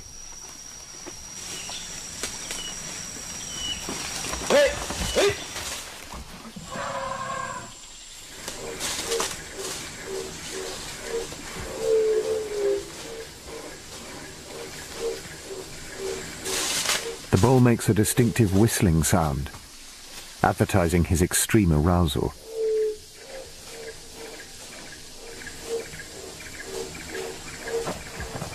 The smell from the oozing musk gland on his head is overpowering.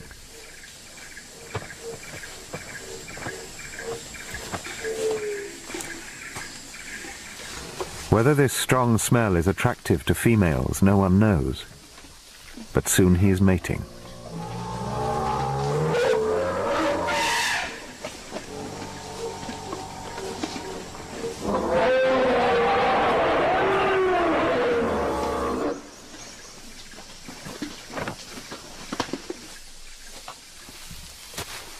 Very few have ever been this close to Borneo's elephants.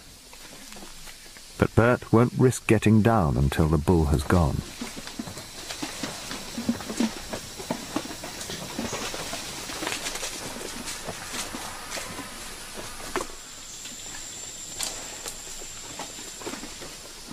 Two young elephants catch my eye, a male with tusks and a female. They are maybe 4 years old and they like to play.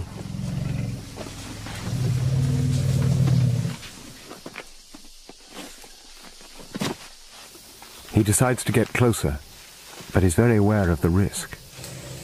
Are they as aggressive as other forest elephants?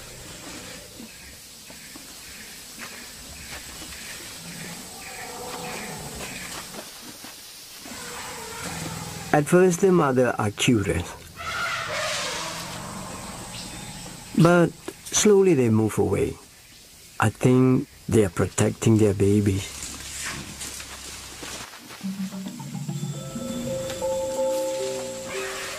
The two youngsters that have been playing have stayed. Bert presents his own trunk to them.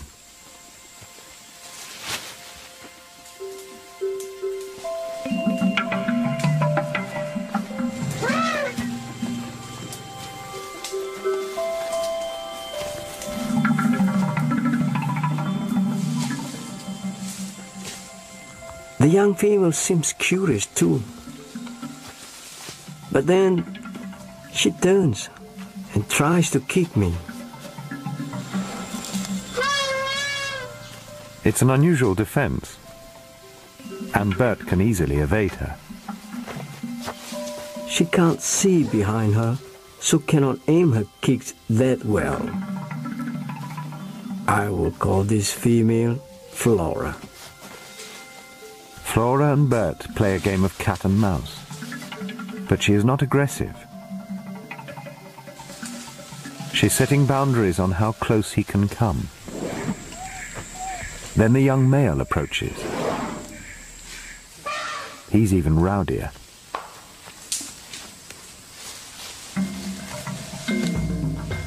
I hope he will accept me. But he too challenges me.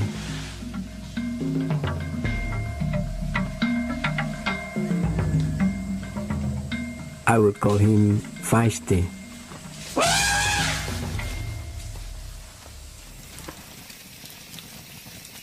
From what I saw today, I don't think these elephants are dangerous. They just don't want me to come too close. It's an important and welcome discovery.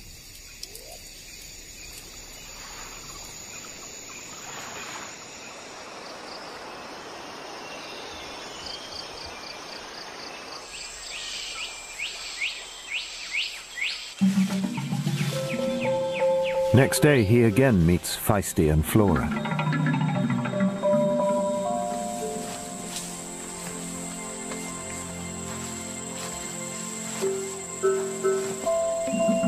Flora's kung fu kicks are getting more accurate.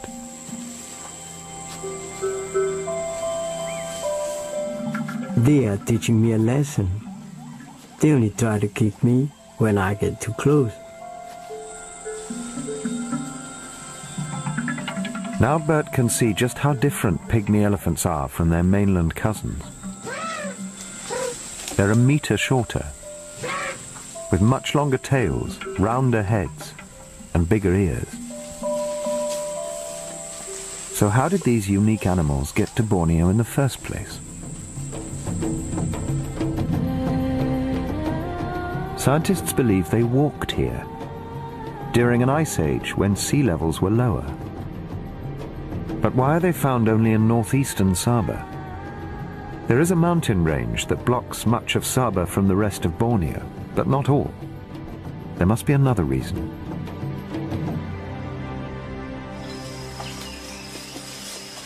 It seems the answer is because this area has something that elephants need. Good soil, rich in minerals. Here lie the highest concentration of minerals in Borneo. And when not supping on mud, they eat more than 160 different kinds of plants.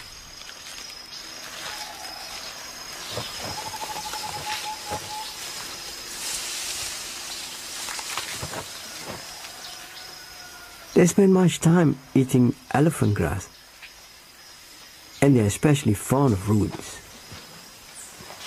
Males with long tusks have an expert way to dig them out.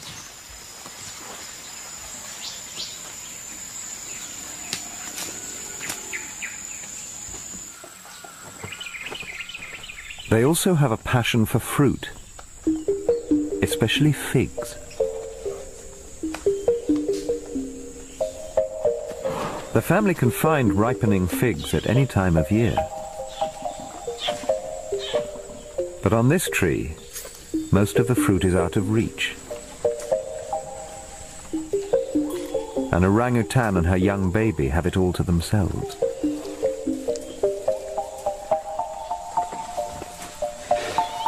But this female is determined to get some.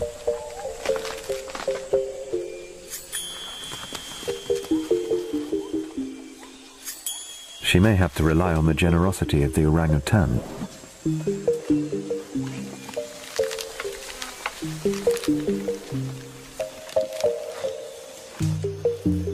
Finding figs is hard work in this heat.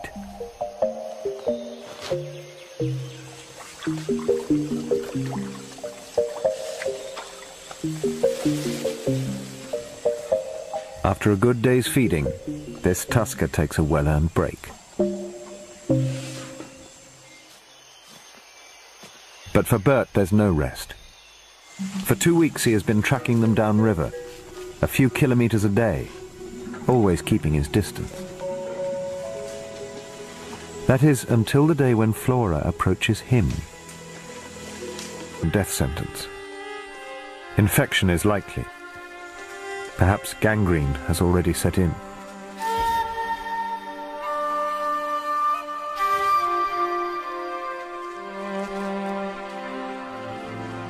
Bert must get some photographic evidence of this. These horrific injuries must be made known to his colleagues.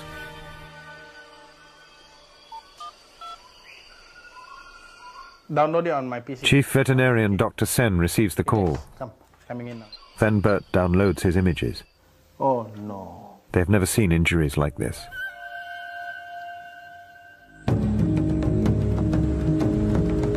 And immediately they launch a rescue mission. Wild pigs are the real target of the snares.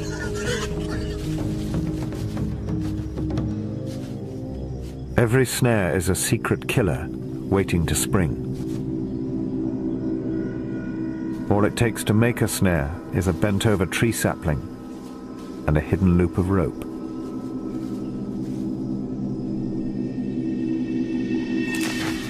When an animal triggers the snare, it is held tight. As it struggles, the rope tightens even more. Villagers tell me that poachers set snares for bushmeat. Elephants are caught by accident. But a rope tied tightly around the limb will never come off. It's made of tough synthetic strands that won't rot. Elephants are destined to carry them for the rest of their lives, unless they can be rescued.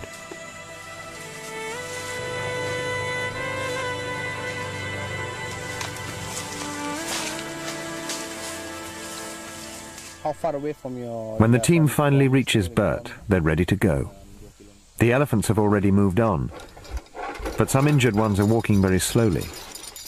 There is time. But catching an elephant is no easy matter. It must first be darted and tranquilized. Ranger Ellis prepares several darts with different amounts of anesthetic. He can't be sure what sized animal they may encounter.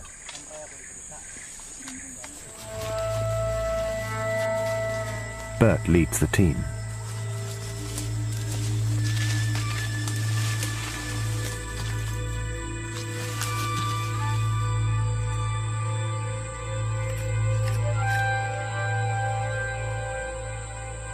And soon he finds the elephants.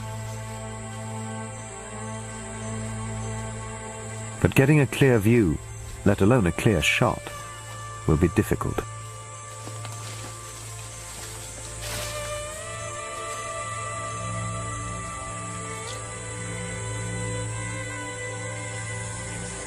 There are 2 elephants close by.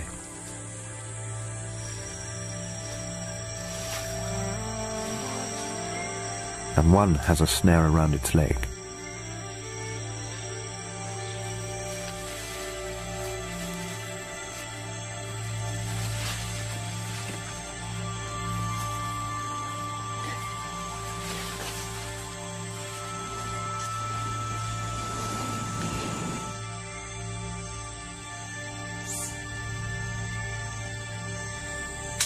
The dart finds its target.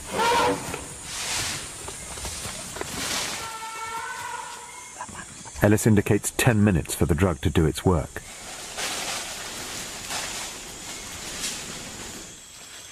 But they can't move in yet. There are other elephants around.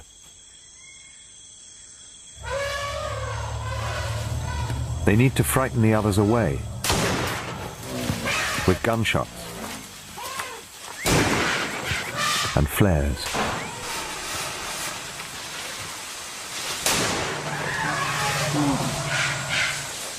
In this dense forest, the rescuers wouldn't stand a chance against an angry elephant.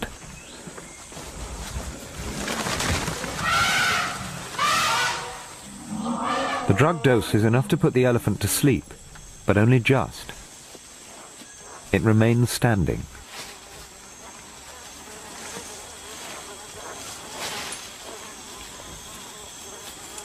In case it wakes too soon, it is firmly secured.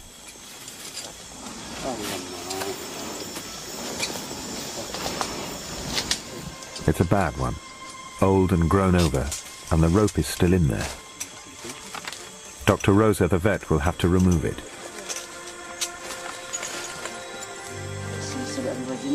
This elephant is lucky that Bert was here to report the injury. Most injured elephants will never be seen. Dalam kan, keras kan? Bad snare. 2 poles applied to the sensitive temples will keep her balanced and upright. They do no harm. Alice, antibiotics please. With the rope removed, the next step is to stem infection. Protective creams and heavy doses of antibiotics will do the job. Okay. Must have suffered really bad. Okay. Dr. Sen administers the antidote to the tranquilizer. Hold on now. If everything goes well, she should wake up with a really bad hangover in about 3 to 5 minutes.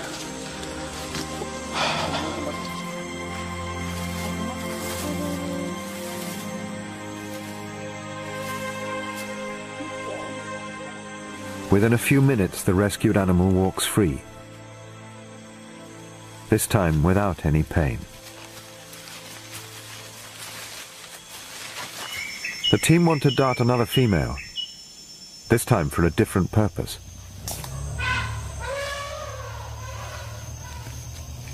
They've brought a tracking device, supplied by Worldwide Fund for Nature. This brick-sized apparatus contains a satellite transmitter that will send back regular location reports of the elephant's movements.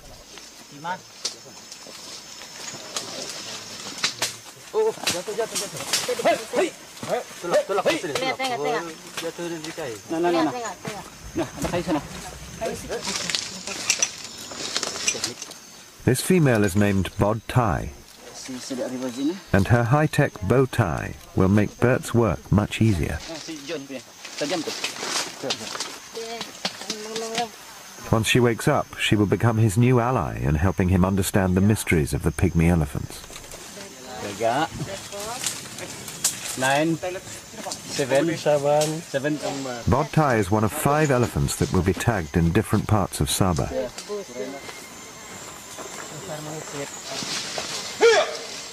Knowing where she and the other elephants are at any time will be crucial for future snare removing operations.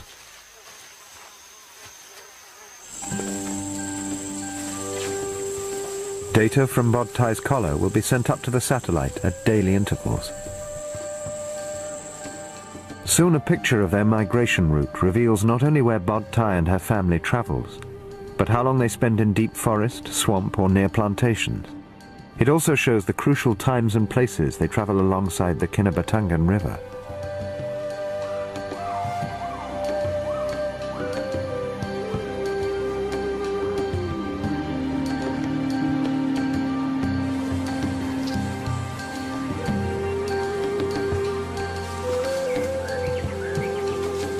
No longer will Bert ever be in doubt of the elephant's whereabouts. Now he can spend more time watching them and less discomfort trying to find them. He doesn't have to follow every footstep. He can leave the deepest mud to the elephants. His research will help protect all of Saba's 1,600 pygmy elephants. Feisty and Flora are fascinated by her collar. Flora wants to wear it. There's no doubt that Feisty and Flora will grow up close to humans. But what does their future hold? And what of little Fig? Just like a human baby, a baby elephant learns a great deal in its first few years. Fig will learn the family migration trails and where they now cannot go.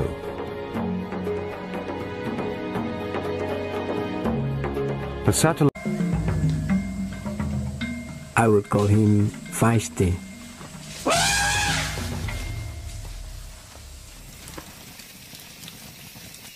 From what I saw today, I don't think these elephants are dangerous. They just don't want me to come too close. It's an important and welcome discovery.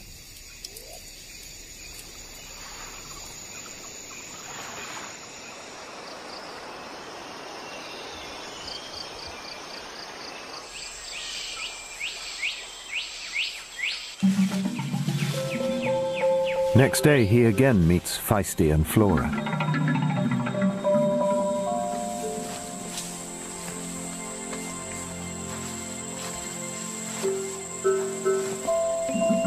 Flora's kung fu kicks are getting more accurate.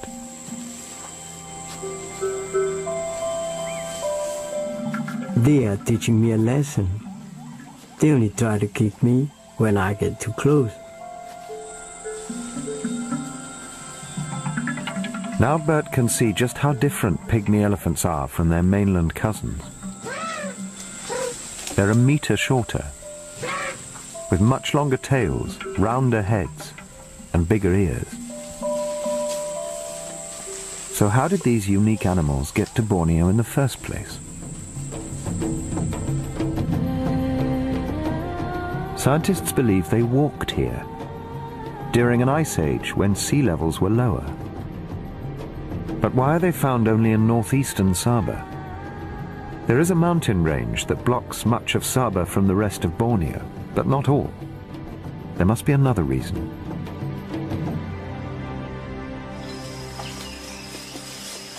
It seems the answer is because this area has something that elephants need.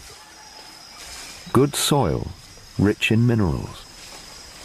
Here lie the highest concentration of minerals in Borneo. And when not supping on mud, they eat more than 160 different kinds of plants.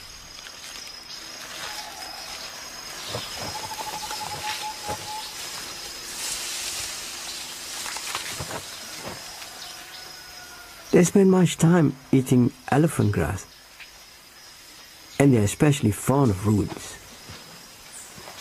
Males with long tusks have an expert way to dig them out.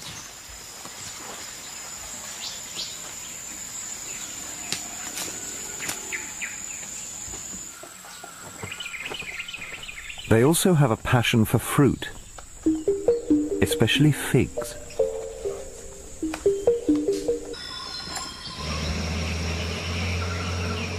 Bert's only option is to go back on the river. But he's now unsure where they might be, or which direction they're headed.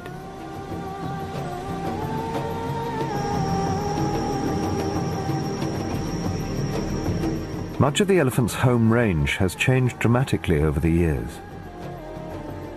Great plantations of oil palm trees now stretch across their migration routes. In some places the natural forest has been removed, right down to the riverbank.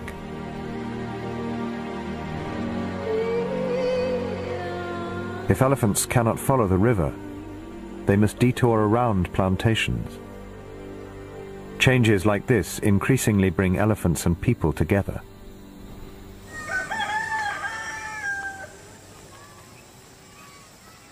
Until recently, elephants were too shy to enter villages. Now they have no choice. The plantations force them to divert from their migration routes.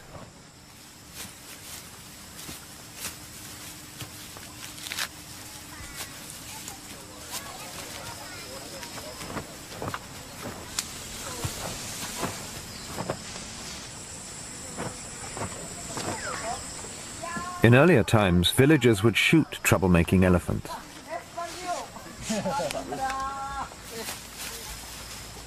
These villagers enjoy them. Fortunately, the elephants seem relaxed and behave themselves. All except one, a bull that's been shadowing the family.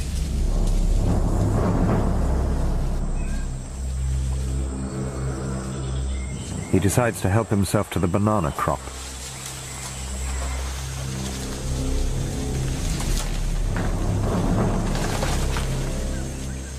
Lone bulls often cause trouble. They're driven mainly by lust and hunger. The villagers won't tolerate this kind of destruction and have ways to scare off the elephants with homemade cannons.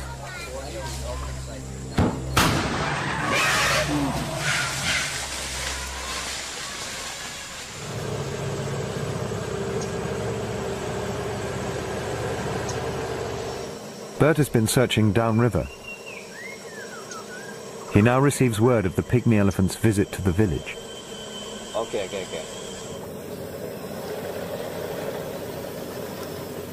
He also hears that apart from the troublemaker, they are regular and welcome visitors here.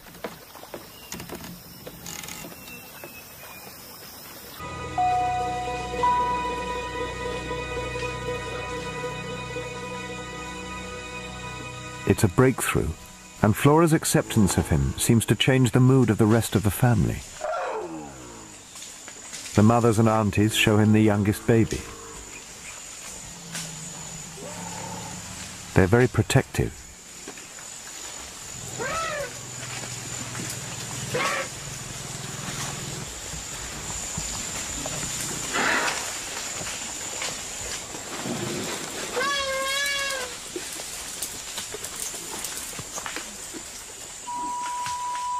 I feel safe with them now. I feel confident I can follow them easily.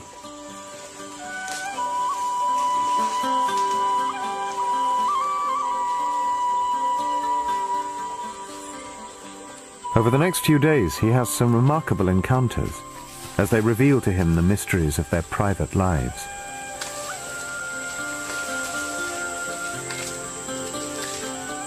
The young male, feisty, is a show-off. He's always playing with something. The big female leader also accepts me. I call her Fern. I feel I'm part of her family now. He can almost predict where they will be, and wherever they are, Flora's always taking center stage. It's like she's in charge. Perhaps she is a future leader.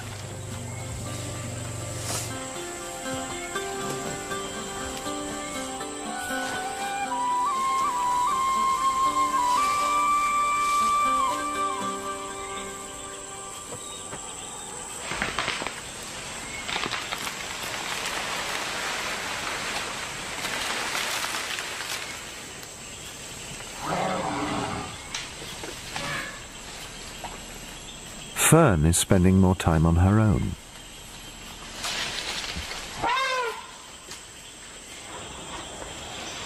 I think it is because she is about to give birth.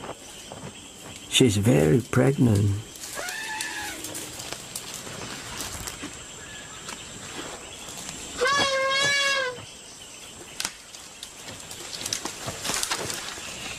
Elephants love to touch one another. If not by trunk, then they body touch. A young female, maybe her daughter, shows great interest in Fern's condition. Her sensitive trunk finds the milk which Fern has begun to produce.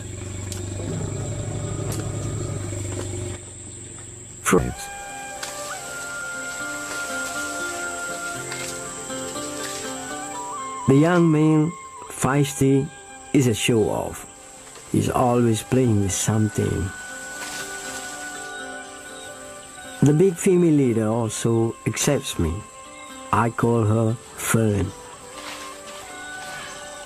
I feel I'm part of her family now. He can almost predict where they will be, and wherever they are, Flora's always taking center stage. It's like she's in charge. Perhaps she is a future leader.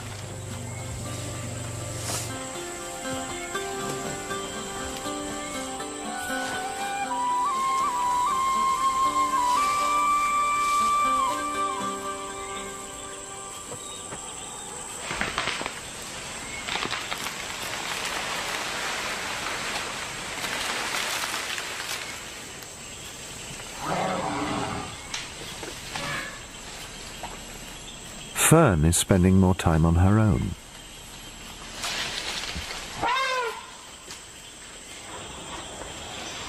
I think it is because she is about to give birth. She's very pregnant.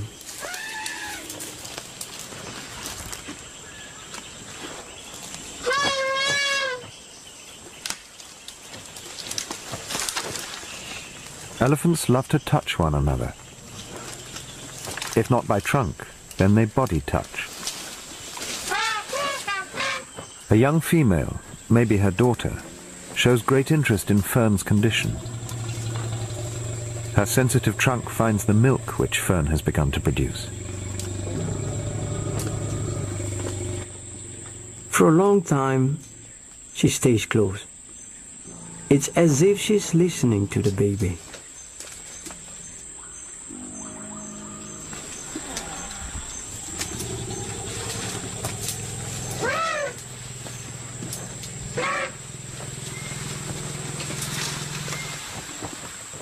Then a smaller one comes and also wants to touch her. Because she's so close to giving birth, she's already lactating. Then the two young elephants crouch down and suckle her. It is an amazing sight. I have read that young Asian elephants can't feed for up to 5 years, but this one must be even older. Bert's patience has earned their trust.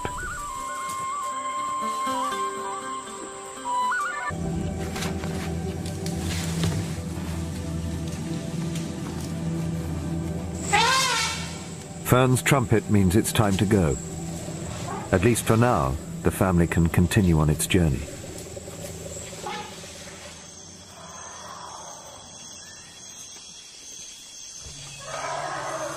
Bert can hear them throughout the night. They're very noisy and seem restless.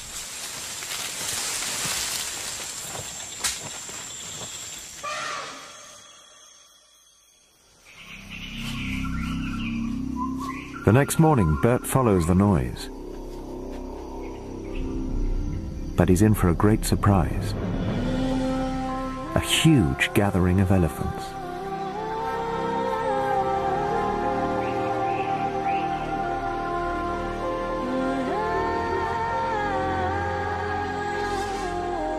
There are so many of them. At first I don't recognize them. I think it is another family. Then I see Flora, Feisty, Fig, all my family. But there are many others too. There could be 50 elephants here from several families.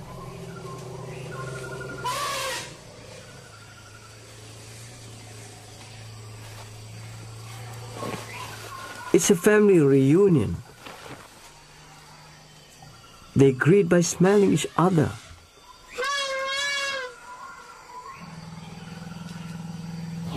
Some cling their trunks by rolling under their food.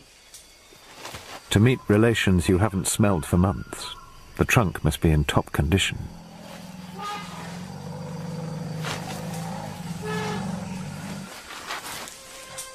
But then Bert discovers that this gathering is not such a happy occasion.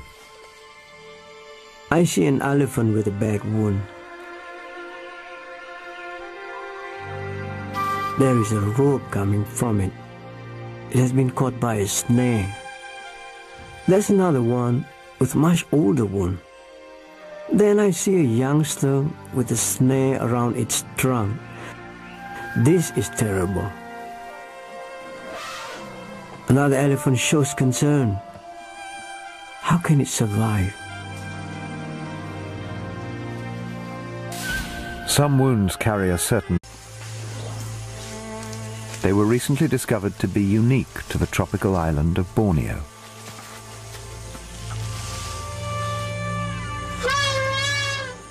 Then came news that their survival is in peril, and now the race is on to save them. But first, this man must uncover their migration routes. In some places, the natural forest has been removed, right down to the riverbank.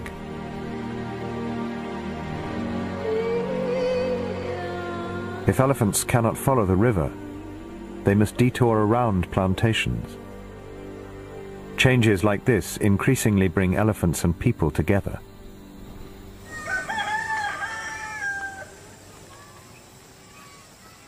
Until recently, elephants were too shy to enter villages.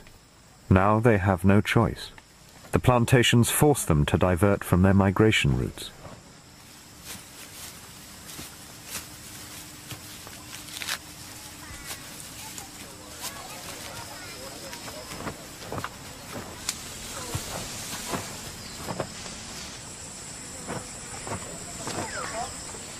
In earlier times, villagers would shoot troublemaking elephants.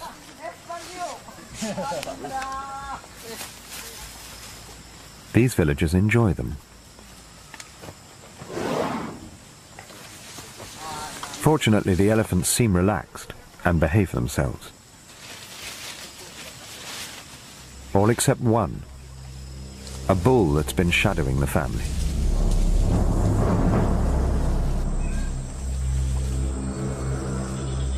He decides to help himself to the banana crop.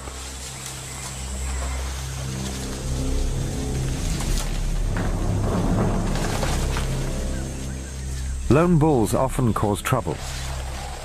They're driven mainly by lust and hunger. The villagers won't tolerate this kind of destruction and have ways to scare off the elephants with homemade cannons.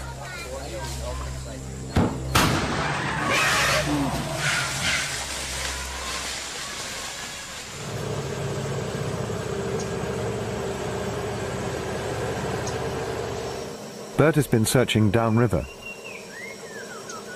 He now receives word of the pygmy elephant's visit to the village. Okay.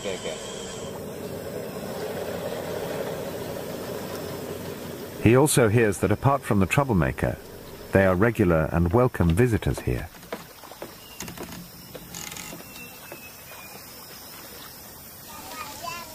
The villagers are kind to the elephant, and in return, the elephants are not afraid or aggressive.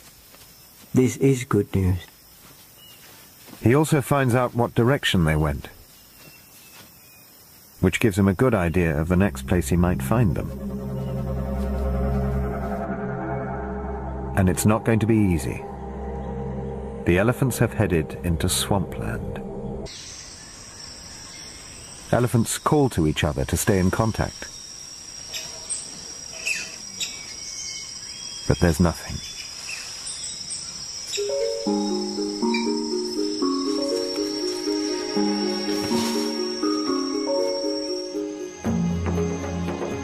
For many days he searches up and down the Kinabatangan River and its maze of tributaries.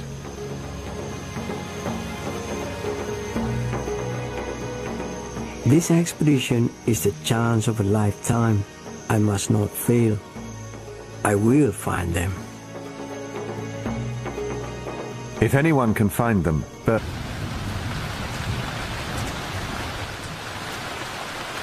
It can disrupt even the most resourceful. All except the elephants. who enjoy the cooler temperatures.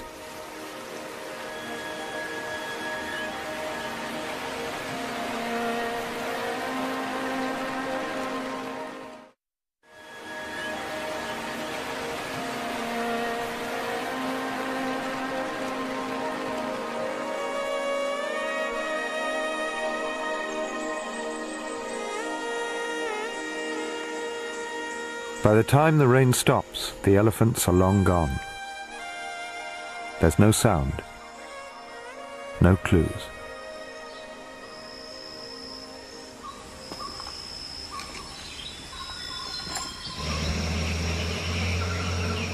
Bert's only option is to go back on the river. But he's now unsure where they might be, or which direction they're headed.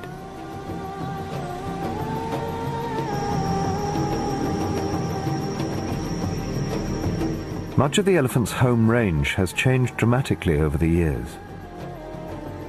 Great plantations of oil palm trees now stretch across their migration routes. In some places, the natural forest has been removed, right down to the riverbank.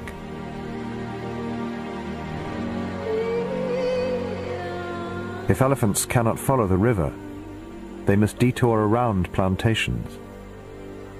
Changes like this increasingly bring elephants and people together.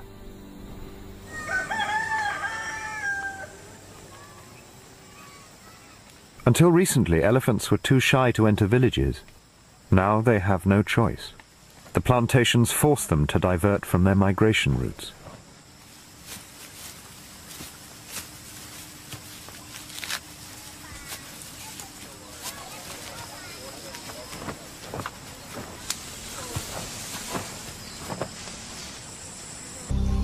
They are all around me.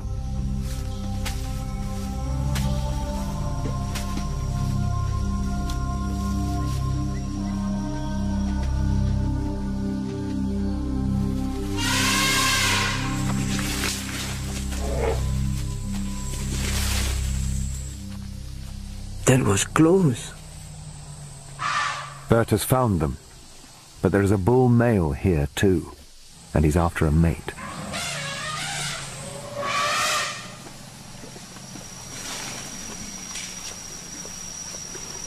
A bull like this can be so aggressive, even other bulls will stay out of his way.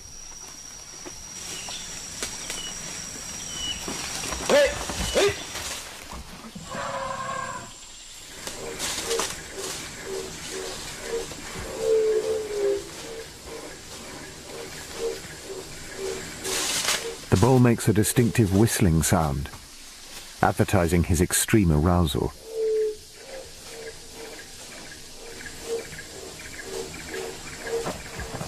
The smell from the oozing musk gland on his head is overpowering.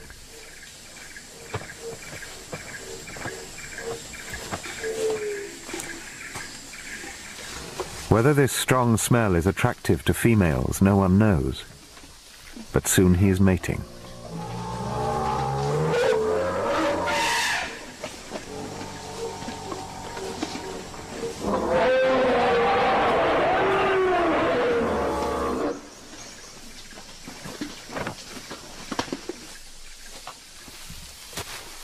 Very few have ever been this close to Borneo's elephants. But Bert won't risk getting down until the bull has gone.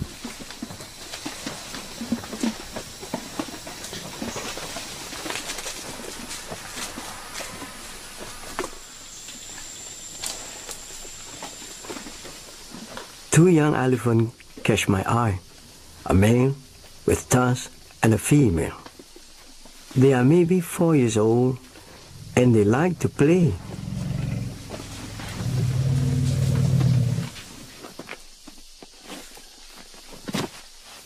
He decides to get closer, but is very aware of the risk.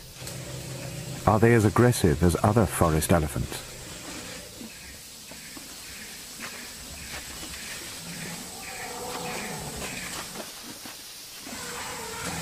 At first the mother are curious,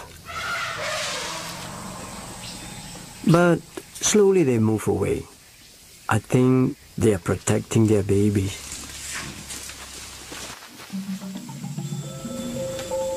This is good news. He also finds out what direction they went, which gives him a good idea of the next place he might find them.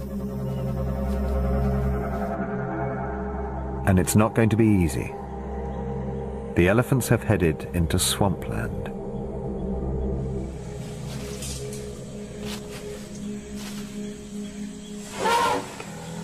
It's midday and oppressively hot. The elephants seem uncomfortable.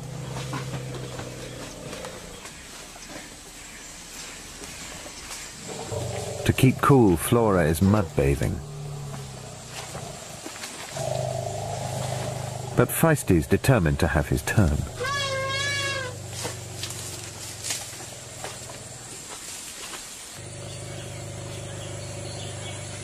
When she's done, Flora cleans the mud from the sand glands between her toes. Elephants always keep this very clean. Elephants have an even stronger sense of smell than dogs. Their trunks constantly explore the world around them.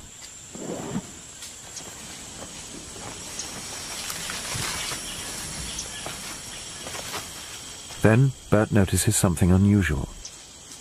All the adult females are grouped together.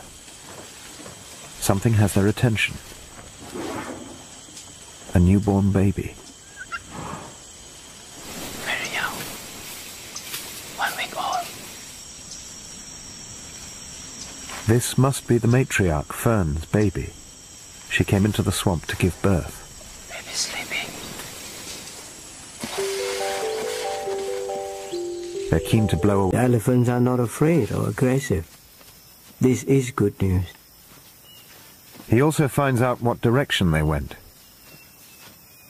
which gives him a good idea of the next place he might find them. And it's not going to be easy. The elephants have headed into swampland.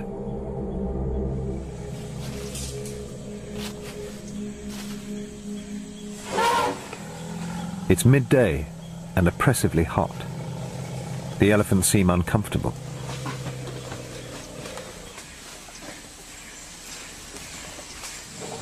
To keep cool, Flora is mud bathing. But Feisty's determined to have his turn.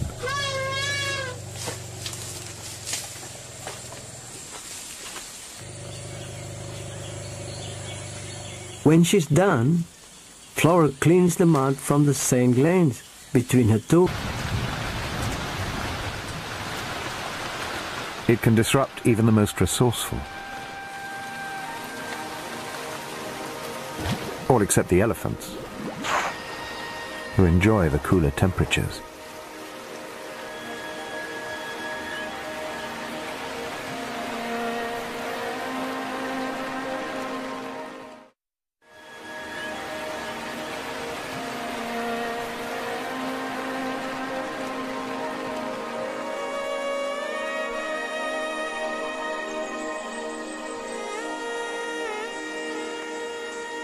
By the time the rain stops, the elephants are long gone. There's no sound, no clues.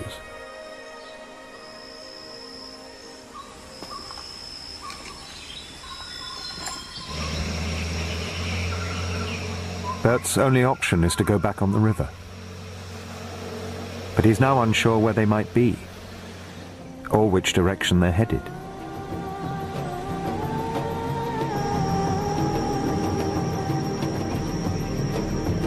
Much of the elephant's home range has changed dramatically over the years. Great plantations of oil palm trees now stretch across their migration routes. In some places, the natural forest has been removed, right down to the riverbank.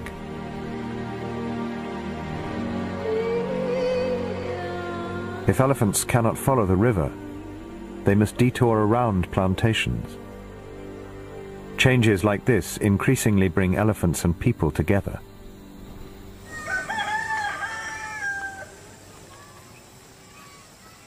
Until recently, elephants were too shy to enter villages. Now they have no choice. The plantations force them to divert from their migration routes.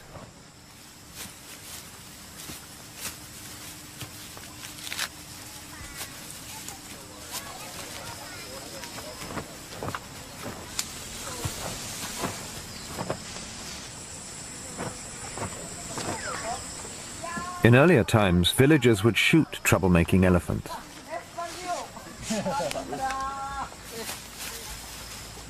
These villagers enjoy them. Fortunately, the elephants seem relaxed and behave themselves. All except one, a bull that's been shadowing the family.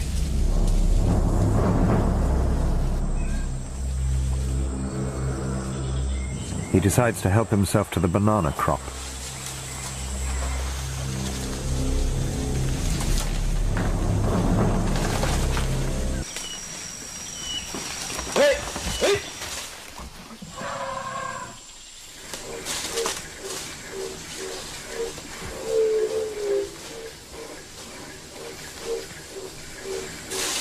The bull makes a distinctive whistling sound, advertising his extreme arousal.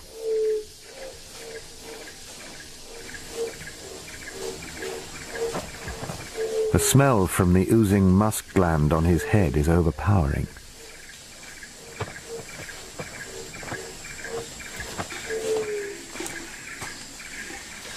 Whether this strong smell is attractive to females, no one knows. But soon he is mating.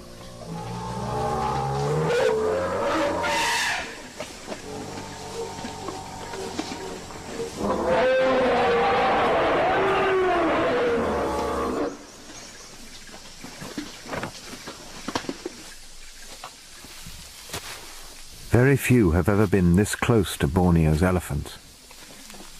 But Bert won't risk getting down until the bull has gone.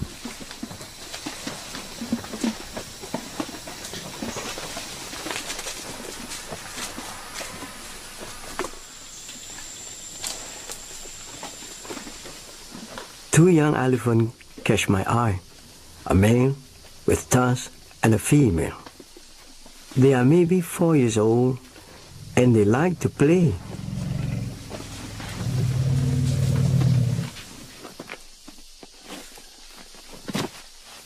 He decides to get closer, but is very aware of the risk. Are they as aggressive as other forest elephants?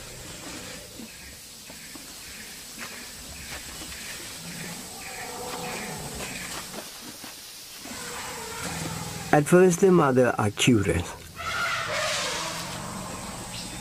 but slowly they move away.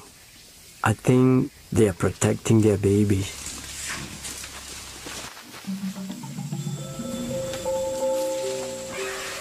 The two youngsters that have been playing have stayed. Bert presents his own trunk to them.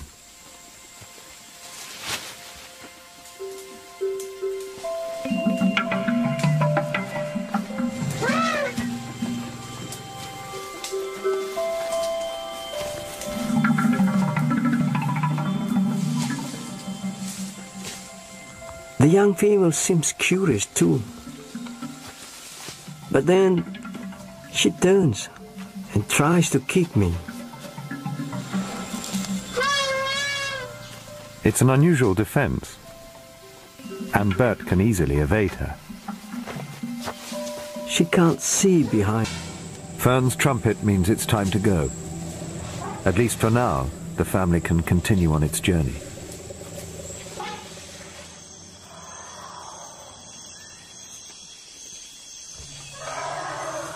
Bert can hear them throughout the night. They're very noisy and seem restless.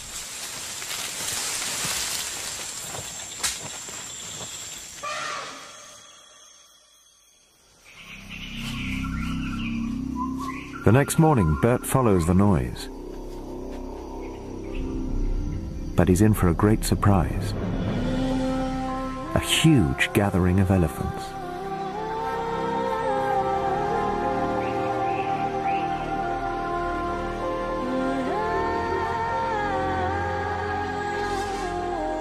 There are so many of them. At first I don't recognize them. I think it is another family. Then I see Flora, Feisty, Fig, all my family. But there are many others too. There could be 50 elephants here from several families.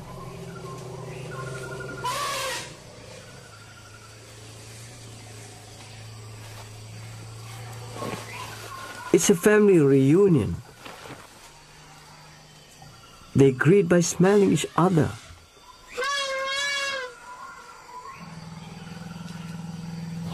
Some clean their trunks by rolling under their food.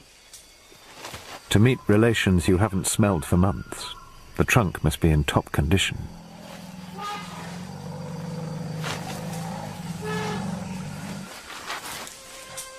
But then Bert discovers that this gathering is not such a happy occasion. I see an elephant with a bad wound. There is a rope coming from it. It has been caught by a snare. There's another one with much older wound. Then I see a youngster with a snare around its trunk. This is terrible. Another elephant shows concern. How can it survive? Some wounds carry a certain... They were recently discovered to be unique to the tropical island of Borneo.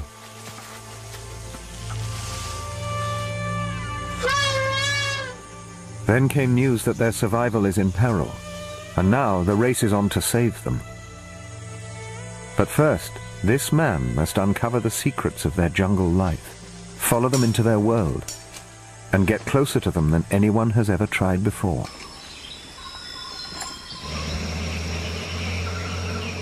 Bert's only option is to go back on the river. But he's now unsure where they might be, or which direction they're headed.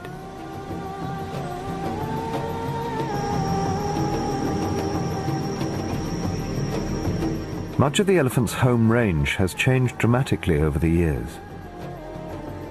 Great plantations of oil palm trees now stretch across their migration routes.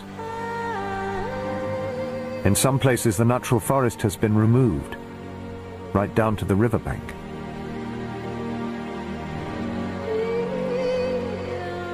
If elephants cannot follow the river, they must detour around plantations.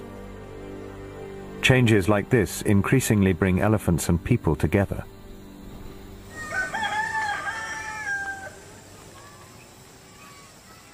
Until recently, elephants were too shy to enter villages. Now they have no choice. The plantations force them to divert from their migration routes.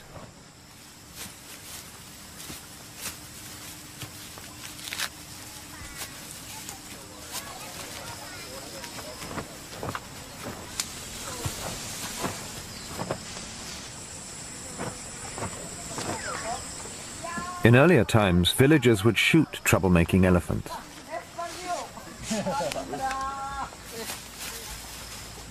These villagers enjoy them. Fortunately, the elephants seem relaxed and behave themselves. All except one, a bull that's been shadowing the family.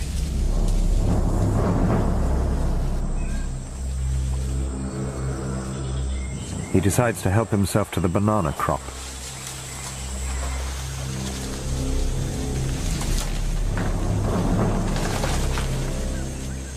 Lone bulls often cause trouble. They're driven mainly by lust and hunger. The villagers won't tolerate this kind of destruction and have ways to scare off the elephants with homemade cannons.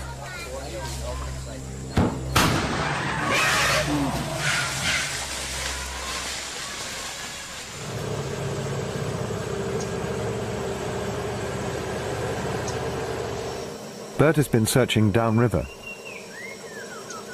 He now receives word of the pygmy elephant's visit to the village. Okay.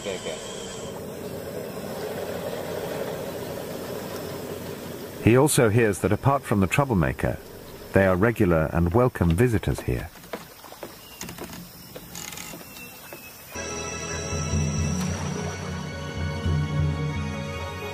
He follows the sound of the call up a side creek. From now on, he must take extreme care. Forest elephants around the world are very unpredictable. They can be dangerous killers.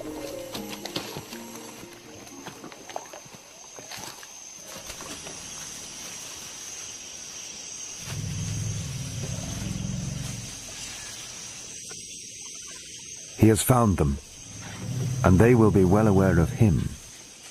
Elephants have an extremely powerful sense of smell.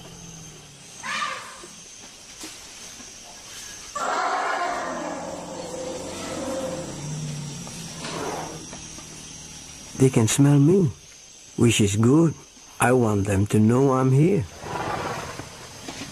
He's close enough to hear them breathe, but still they're as invisible as ghosts. And they're on the move. Better not to follow them now. It's late.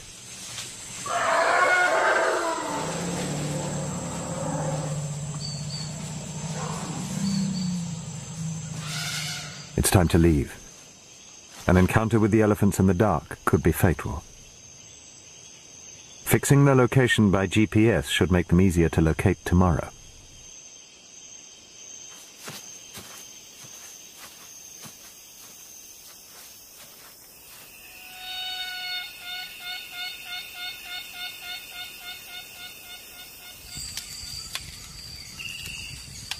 Today, at dusk, I found them at last. I think there are 10 elephants in the group. But they could travel far during the night. I hope I won't lose them again.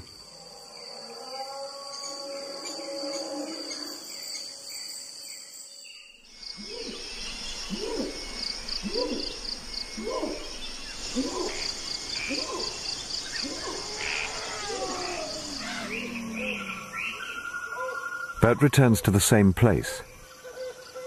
No sight of them. But there is sound.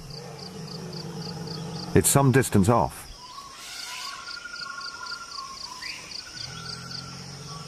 At least he has a direction.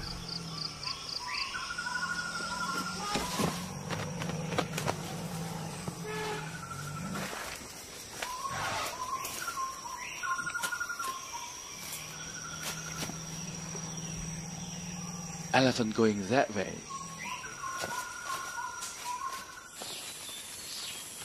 A sign. Much of Sabah from the rest of Borneo, but not all. There must be another reason.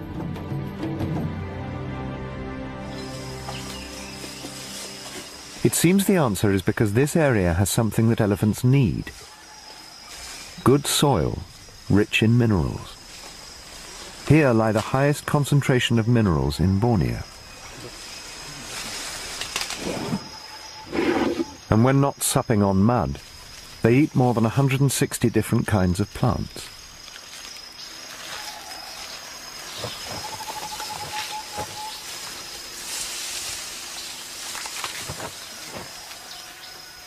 They spend much time eating elephant grass, and they're especially fond of roots. Males with long tusks have an expert way to dig them out.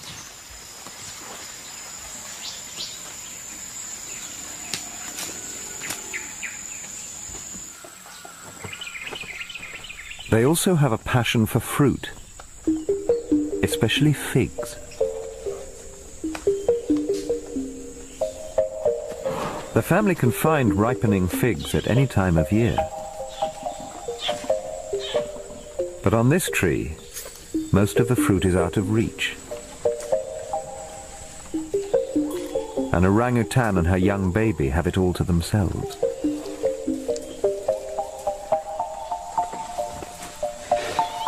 But this female is determined to get some.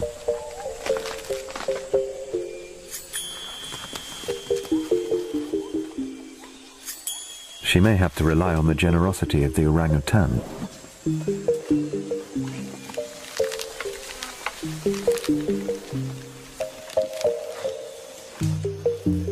Finding figs is hard work in this heat.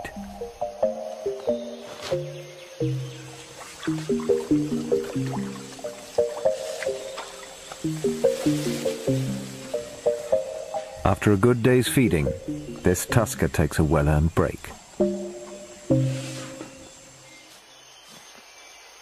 But for Bert, there's no rest. For 2 weeks he has been tracking them downriver, a few kilometers a day, always keeping his distance.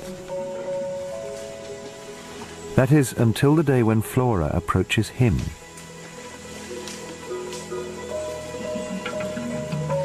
He's wary. She still kicks at him sometimes. She walks forward slowly, then reaches out to me.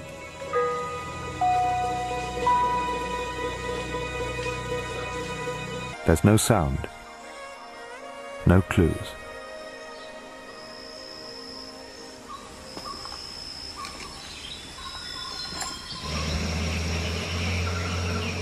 Bert's only option is to go back on the river. But he's now unsure where they might be, or which direction they're headed.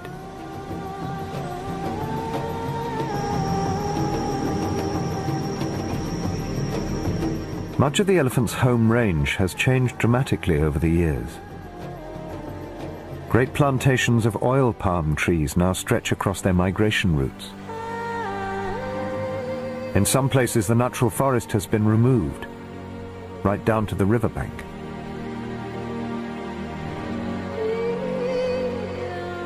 If elephants cannot follow the river, they must detour around plantations. Changes like this increasingly bring elephants and people together.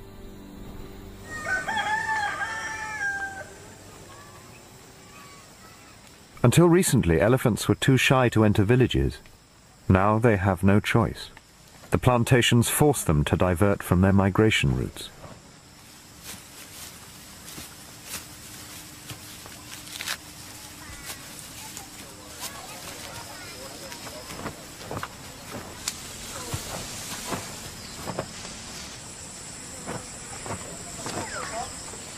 In earlier times, villagers would shoot troublemaking elephants.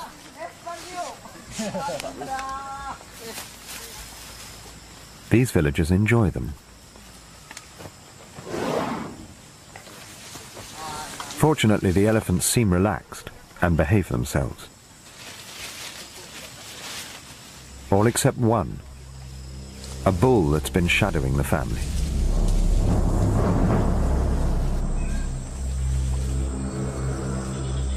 He decides to help himself to the banana crop.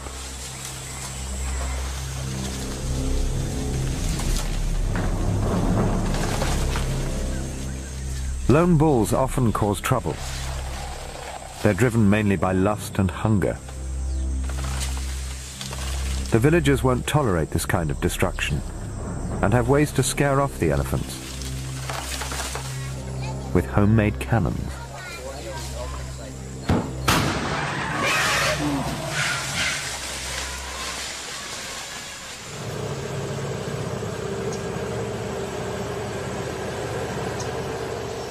Bert has been searching downriver. He now receives word of the pygmy elephant's visit to the village. Okay.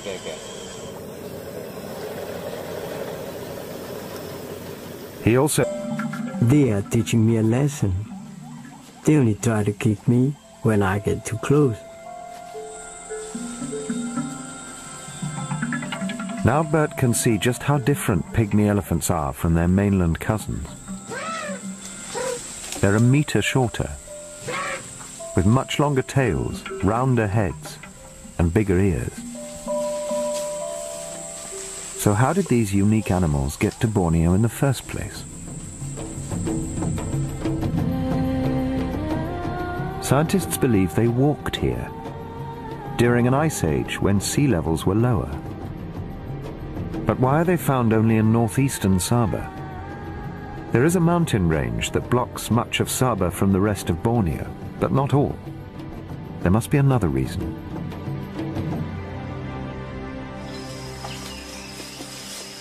It seems the answer is because this area has something that elephants need: good soil, rich in minerals. Here lie the highest concentration of minerals in Borneo. And when not supping on mud, they eat more than 160 different kinds of plants.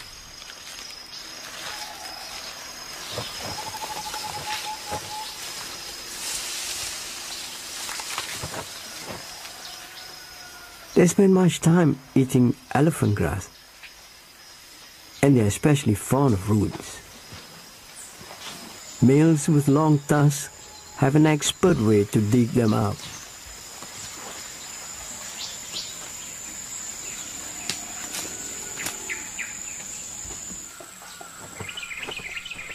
They also have a passion for fruit, especially figs. The family can find ripening figs at any time of year. But on this tree, most of the fruit is out of reach. An orangutan and her young baby have it all to themselves.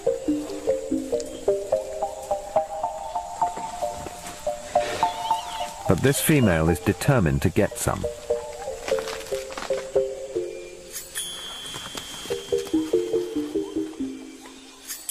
She may have to rely on the generosity of the orangutan.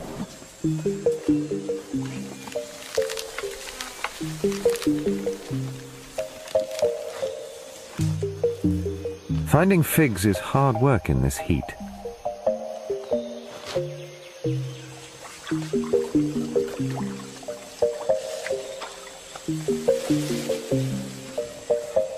After a good day's feeding, Saba, and has spent much of his adult life as a wildlife ranger.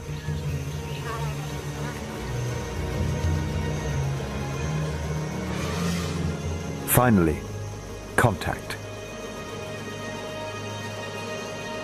There is just one call, and it sounds far away.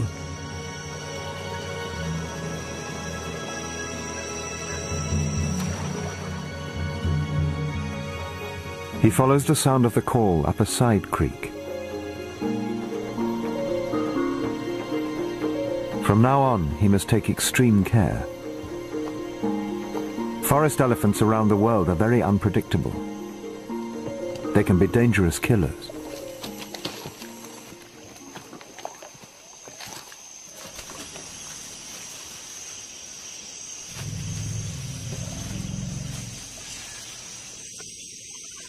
He has found them, and they will be well aware of him. Elephants have an extremely powerful sense of smell.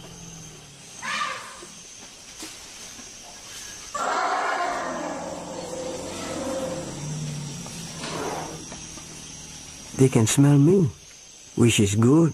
I want them to know I'm here.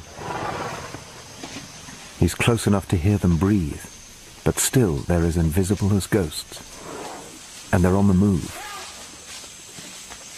Better not to follow them now. It's late.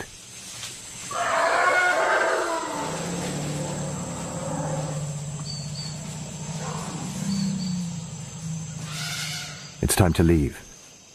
An encounter with the elephants in the dark could be fatal. Fixing their location by GPS should make them easier to locate tomorrow.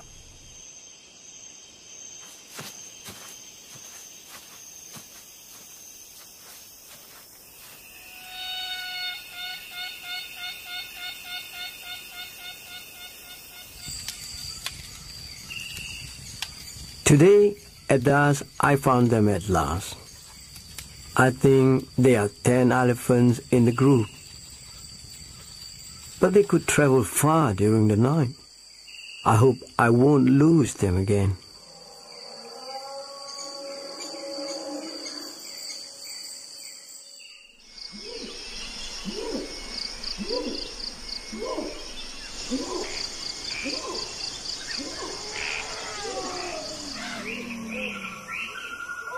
Bert returns to the same place.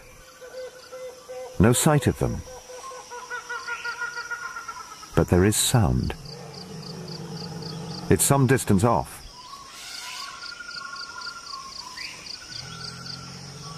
At least injuries must be made known to his colleagues.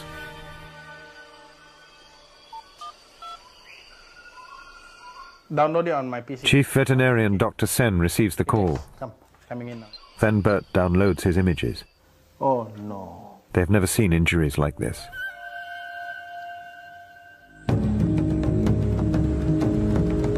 And immediately they launch a rescue mission. Wild pigs are the real target of the snares.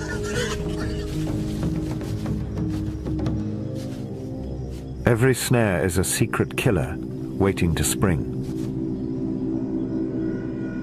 All it takes to make a snare is a bent-over tree sapling and a hidden loop of rope.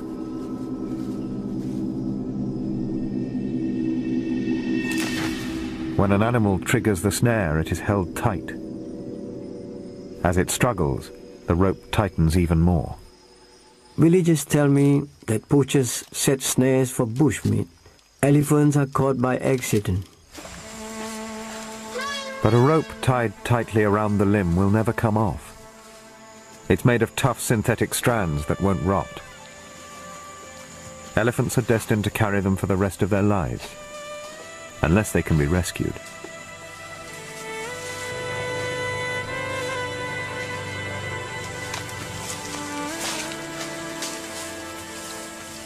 How far away from your... When the team finally reaches Bert, they're ready to go. The elephants have already moved on, but some injured ones are walking very slowly. There is time. But catching an elephant is no easy matter. It must first be darted and tranquilized. Ranger Ellis prepares several darts with different amounts of anesthetic. He can't be sure what sized animal they may encounter.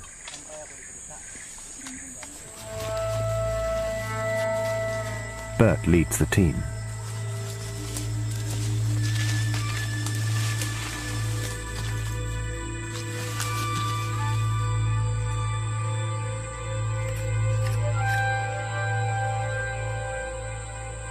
And soon he finds the elephants.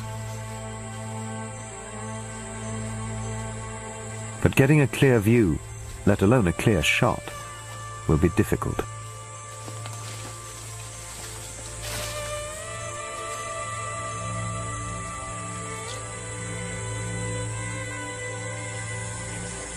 There are two elephants close by.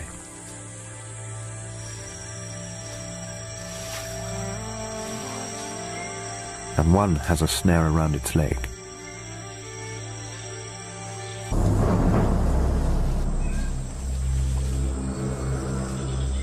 He decides to help himself to the banana crop.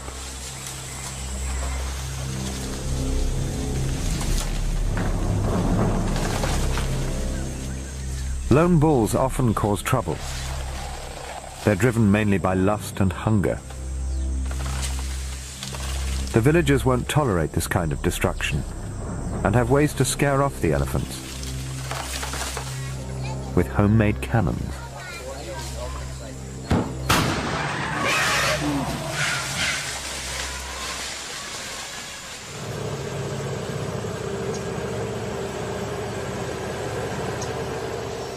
Bert has been searching downriver. He now receives word of the pygmy elephant's visit to the village. Okay.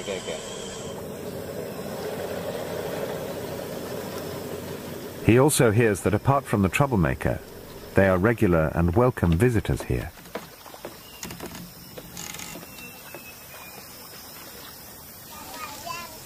The villagers are kind to the elephant, and in return, the elephants are not afraid or aggressive. This is good news. He also finds out what direction they went, which gives him a good idea of the next place he might find them.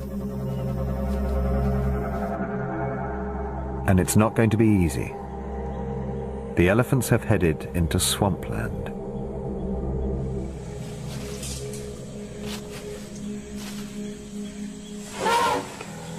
It's midday and oppressively hot. The elephants seem uncomfortable.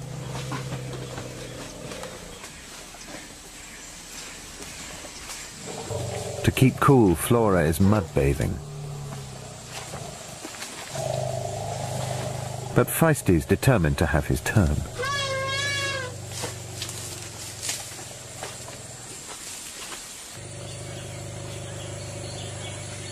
When she's done, Flora cleans the mud from the sand glands between her toes. Elephants always keep this very clean. Elephants have an even stronger sense of smell than dogs. Their trunks constantly explore the world around them.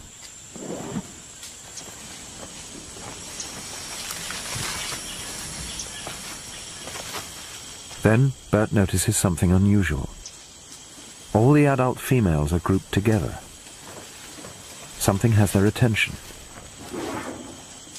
A newborn baby. Very young.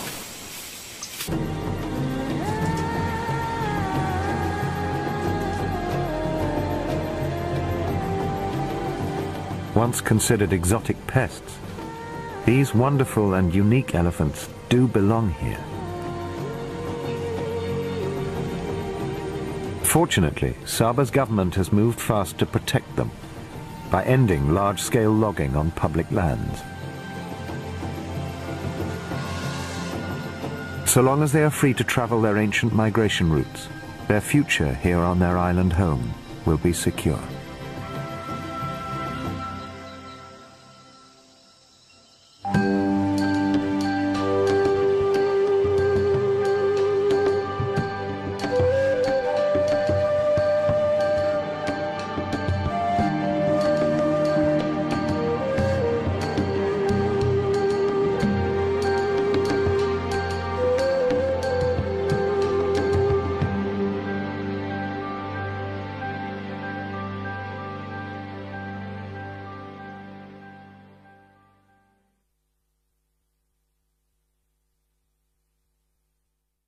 At will. He was born here in Saba and has spent much of his adult life as a wildlife ranger.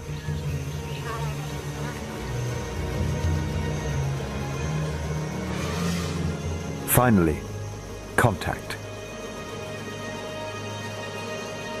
There is just one call, and it sounds far away.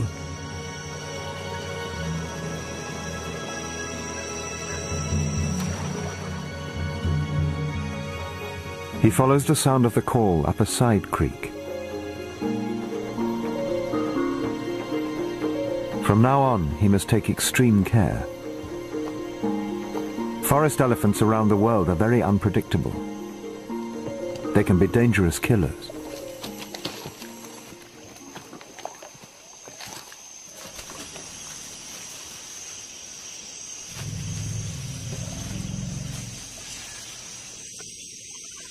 He has found them, and they will be well aware of him. Elephants have an extremely powerful sense of smell.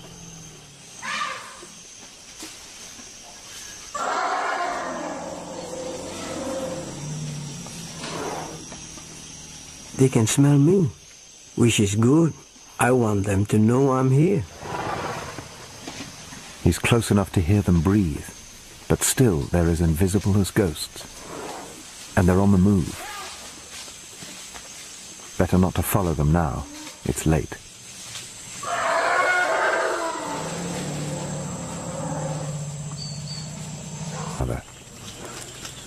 If not by trunk, then they body touch. A young female, maybe her daughter, shows great interest in Fern's condition. Her sensitive trunk finds the milk which Fern has begun to produce.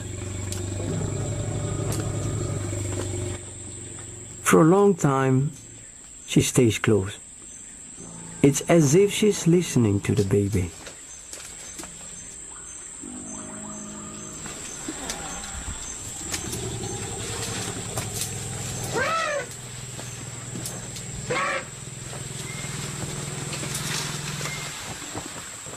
Then a smaller one comes and also wants to touch her. Because she's so close to giving birth, she's already lactating. Then the two young elephants crouch down and suckle her. It is an amazing sight. I have read that young Asian elephants can't feed for up to 5 years. But this one must be even older. Bert's patience has earned their trust.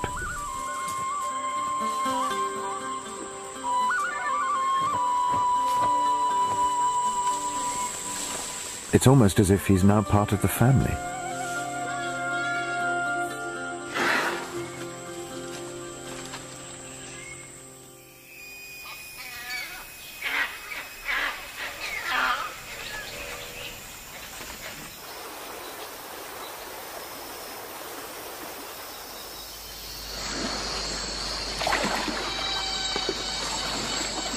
The family often crosses the Kinabatangan River.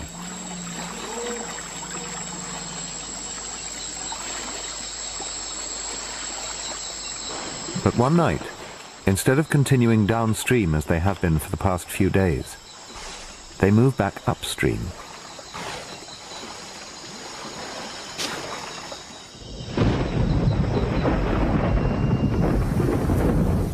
When rain comes to Sabah, it comes hard and without warning.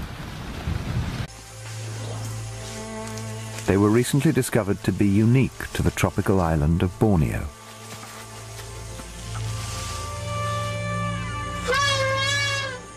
Then came news that their survival is in peril, and now the race is on to save them. But first, this man must uncover the secrets of their jungle life, follow them into their world, and get closer to them than anyone has ever tried before. He will discover the wonder and tragedy. During the heat of the day, he searches the jungle.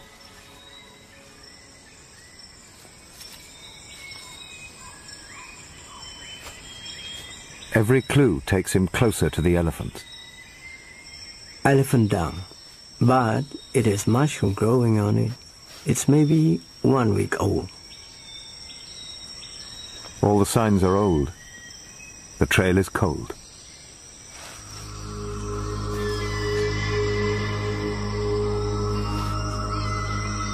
The heat is oppressive. Temperature and humidity are both in the 90s.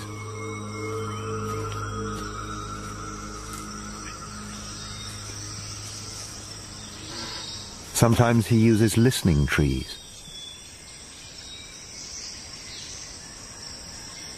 Elephants call to each other to stay in contact. But there's nothing.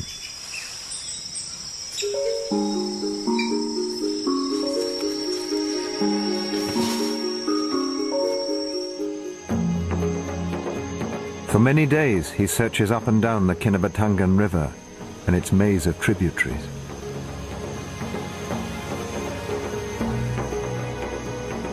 This expedition is the chance of a lifetime. I must not fail. I will find them. If anyone can find them, Bert will. He was born here in Sabah and has spent much of his adult life as a wildlife ranger.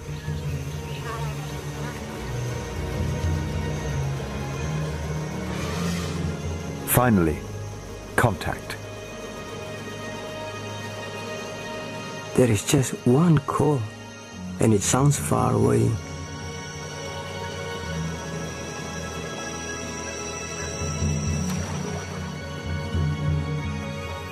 He follows the sound of the call up a side creek. From now on, he must take extreme care. Forest elephants around the world are very unpredictable. They can be dangerous killers.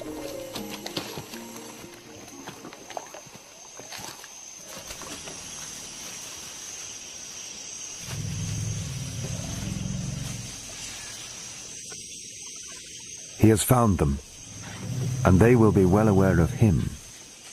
Elephants have an extremely powerful sense of smell.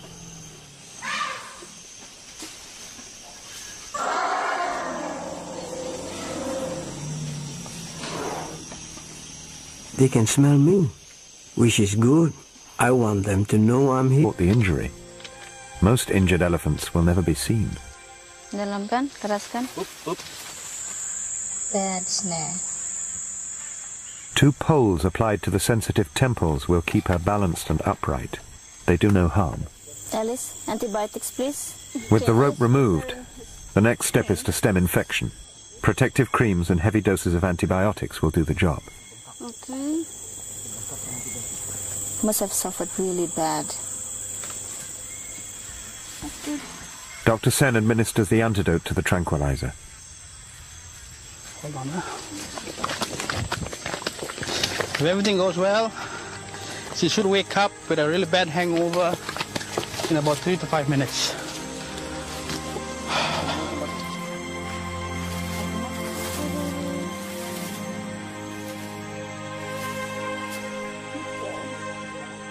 Within a few minutes, the rescued animal walks free, this time without any pain. The team want to dart another female, this time for a different purpose.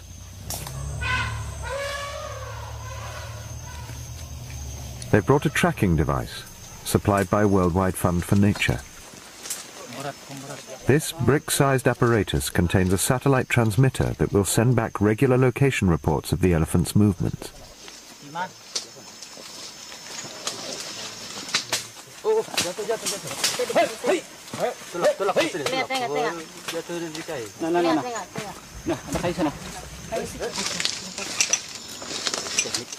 This female is named Bod Tai, and her high-tech bow tie will make Bert's work much easier. Once she wakes up, she will become his new ally in helping him understand the mysteries of the pygmy elephants. 9, 7. Bod Tai is one of 5 elephants that will be tagged in different parts of Sabah.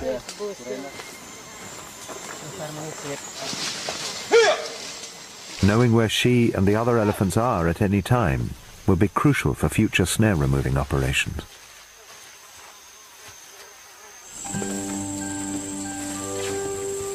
Data from Bod Tai's collar will be sent up to the satellite at daily intervals.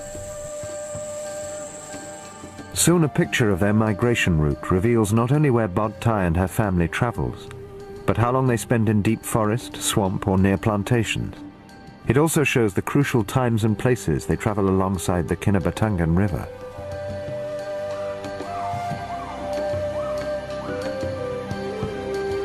Where they will be, and wherever they are, Flora's always taking center stage.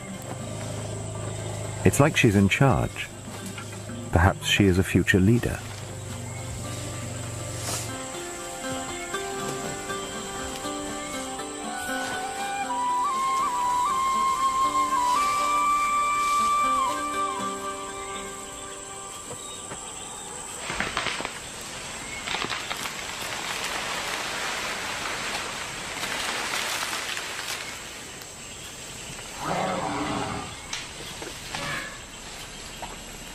Fern is spending more time on her own.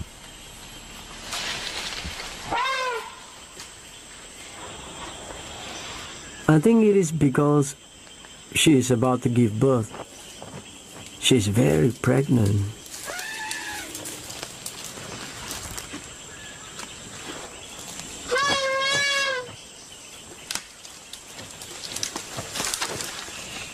Elephants love to touch one another. If not by trunk, then they body touch. A young female, maybe her daughter, shows great interest in Fern's condition. Her sensitive trunk finds the milk which Fern has begun to produce. For a long time, she stays close. It's as if she's listening to the baby.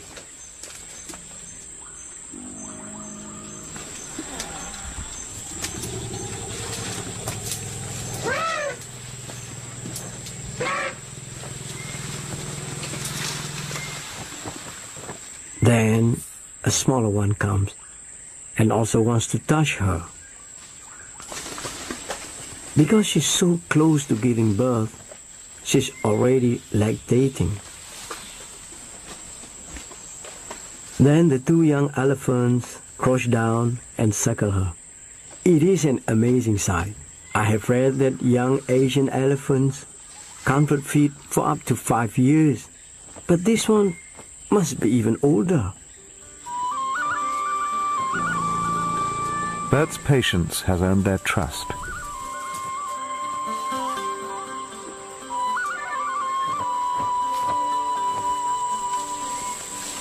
It's almost as if he's now part of the family.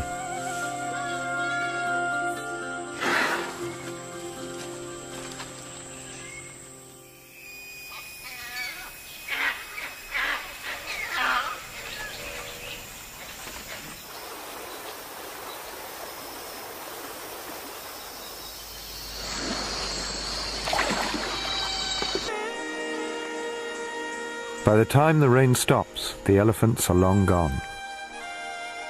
There's no sound, no clues.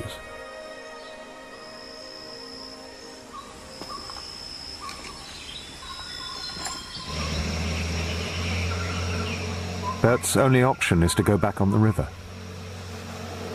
But he's now unsure where they might be, or which direction they're headed.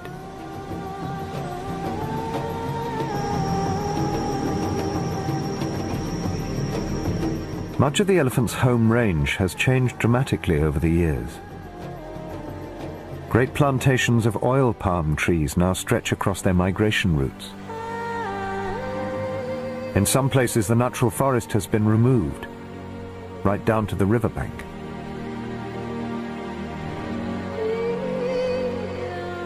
If elephants cannot follow the river, they must detour around plantations. Changes like this increasingly bring elephants and people together.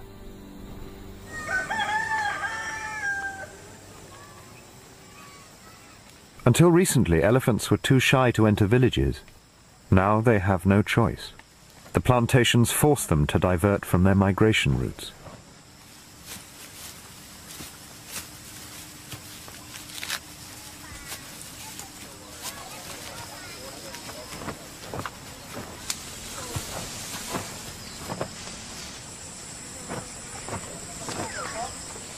In earlier times, villagers would shoot troublemaking elephants.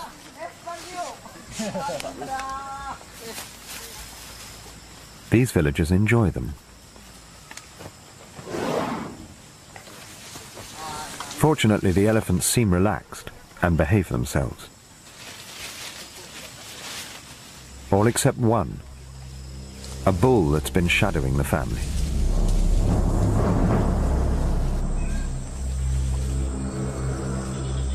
He decides to help himself to the banana crop.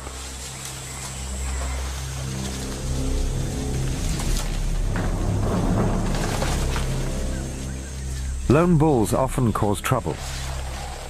They're driven mainly by lust and hunger.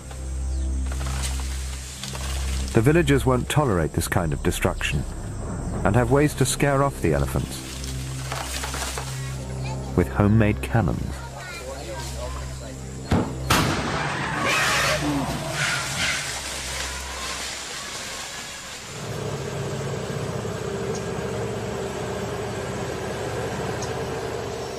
Bert has been searching downriver. He now receives word of the pygmy elephant's visit to the village. She has plenty of water.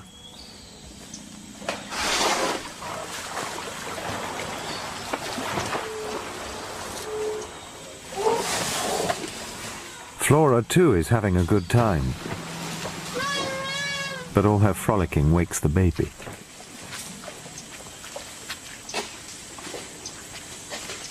And now, with the baby roused, Fern signals the family to move.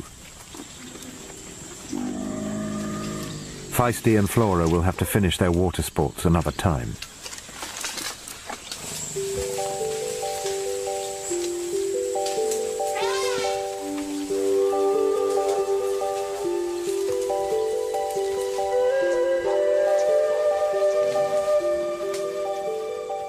As they move out of the swamp, Bert and Feisty have an encounter.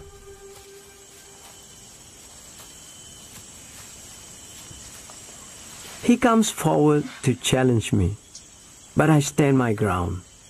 This time, he stops and backs off.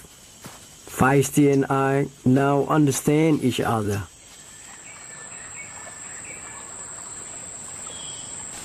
Finally, the family gets to cool off by the river.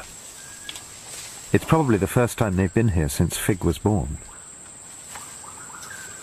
Now Fig meets the river that will run through the center of her life.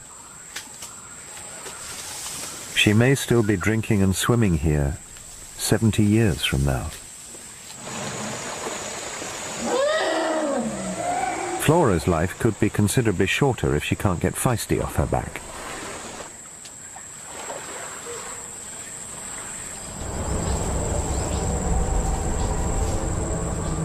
Logging barges are a sure sign that the pygmy elephant's world is changing fast. The logs come from forest where the elephants once fed. This area will soon become another oil palm plantation.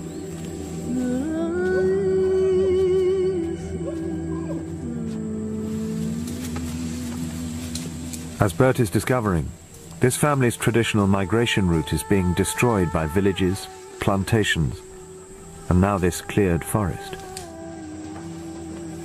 I worry about this family.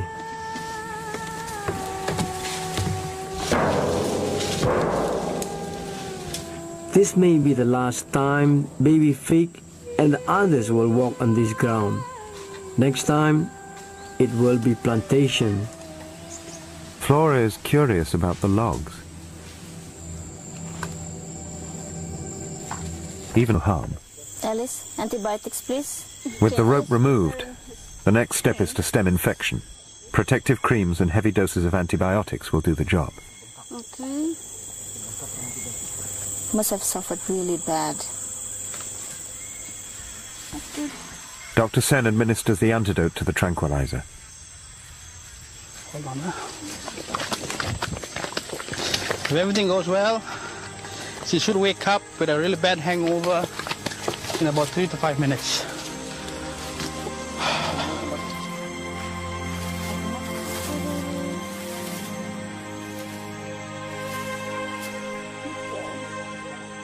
Within a few minutes, the rescued animal walks free. This time without any pain. The team want to dart another female, this time for a different purpose.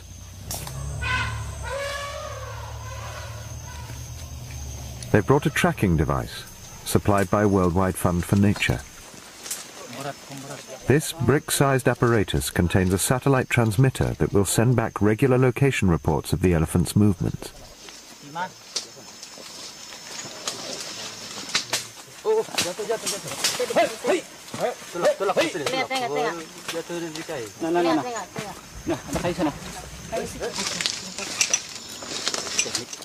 This female is named Bod Tai, and her high-tech bow tie will make Bert's work much easier. Once she wakes up, she will become his new ally in helping him understand the mysteries of the pygmy elephants. 9, 7. Bod Tai is one of 5 elephants that will be tagged in different parts of Sabah.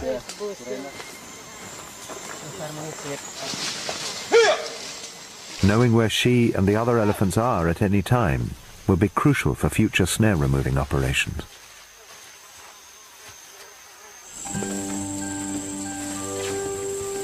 Data from Bod Tai's collar will be sent up to the satellite at daily intervals. Soon a picture of their migration route reveals not only where Bod Tai and her family travels, but how long they spend in deep forest, swamp or near plantations. It also shows the crucial times and places they travel alongside the Kinabatangan River.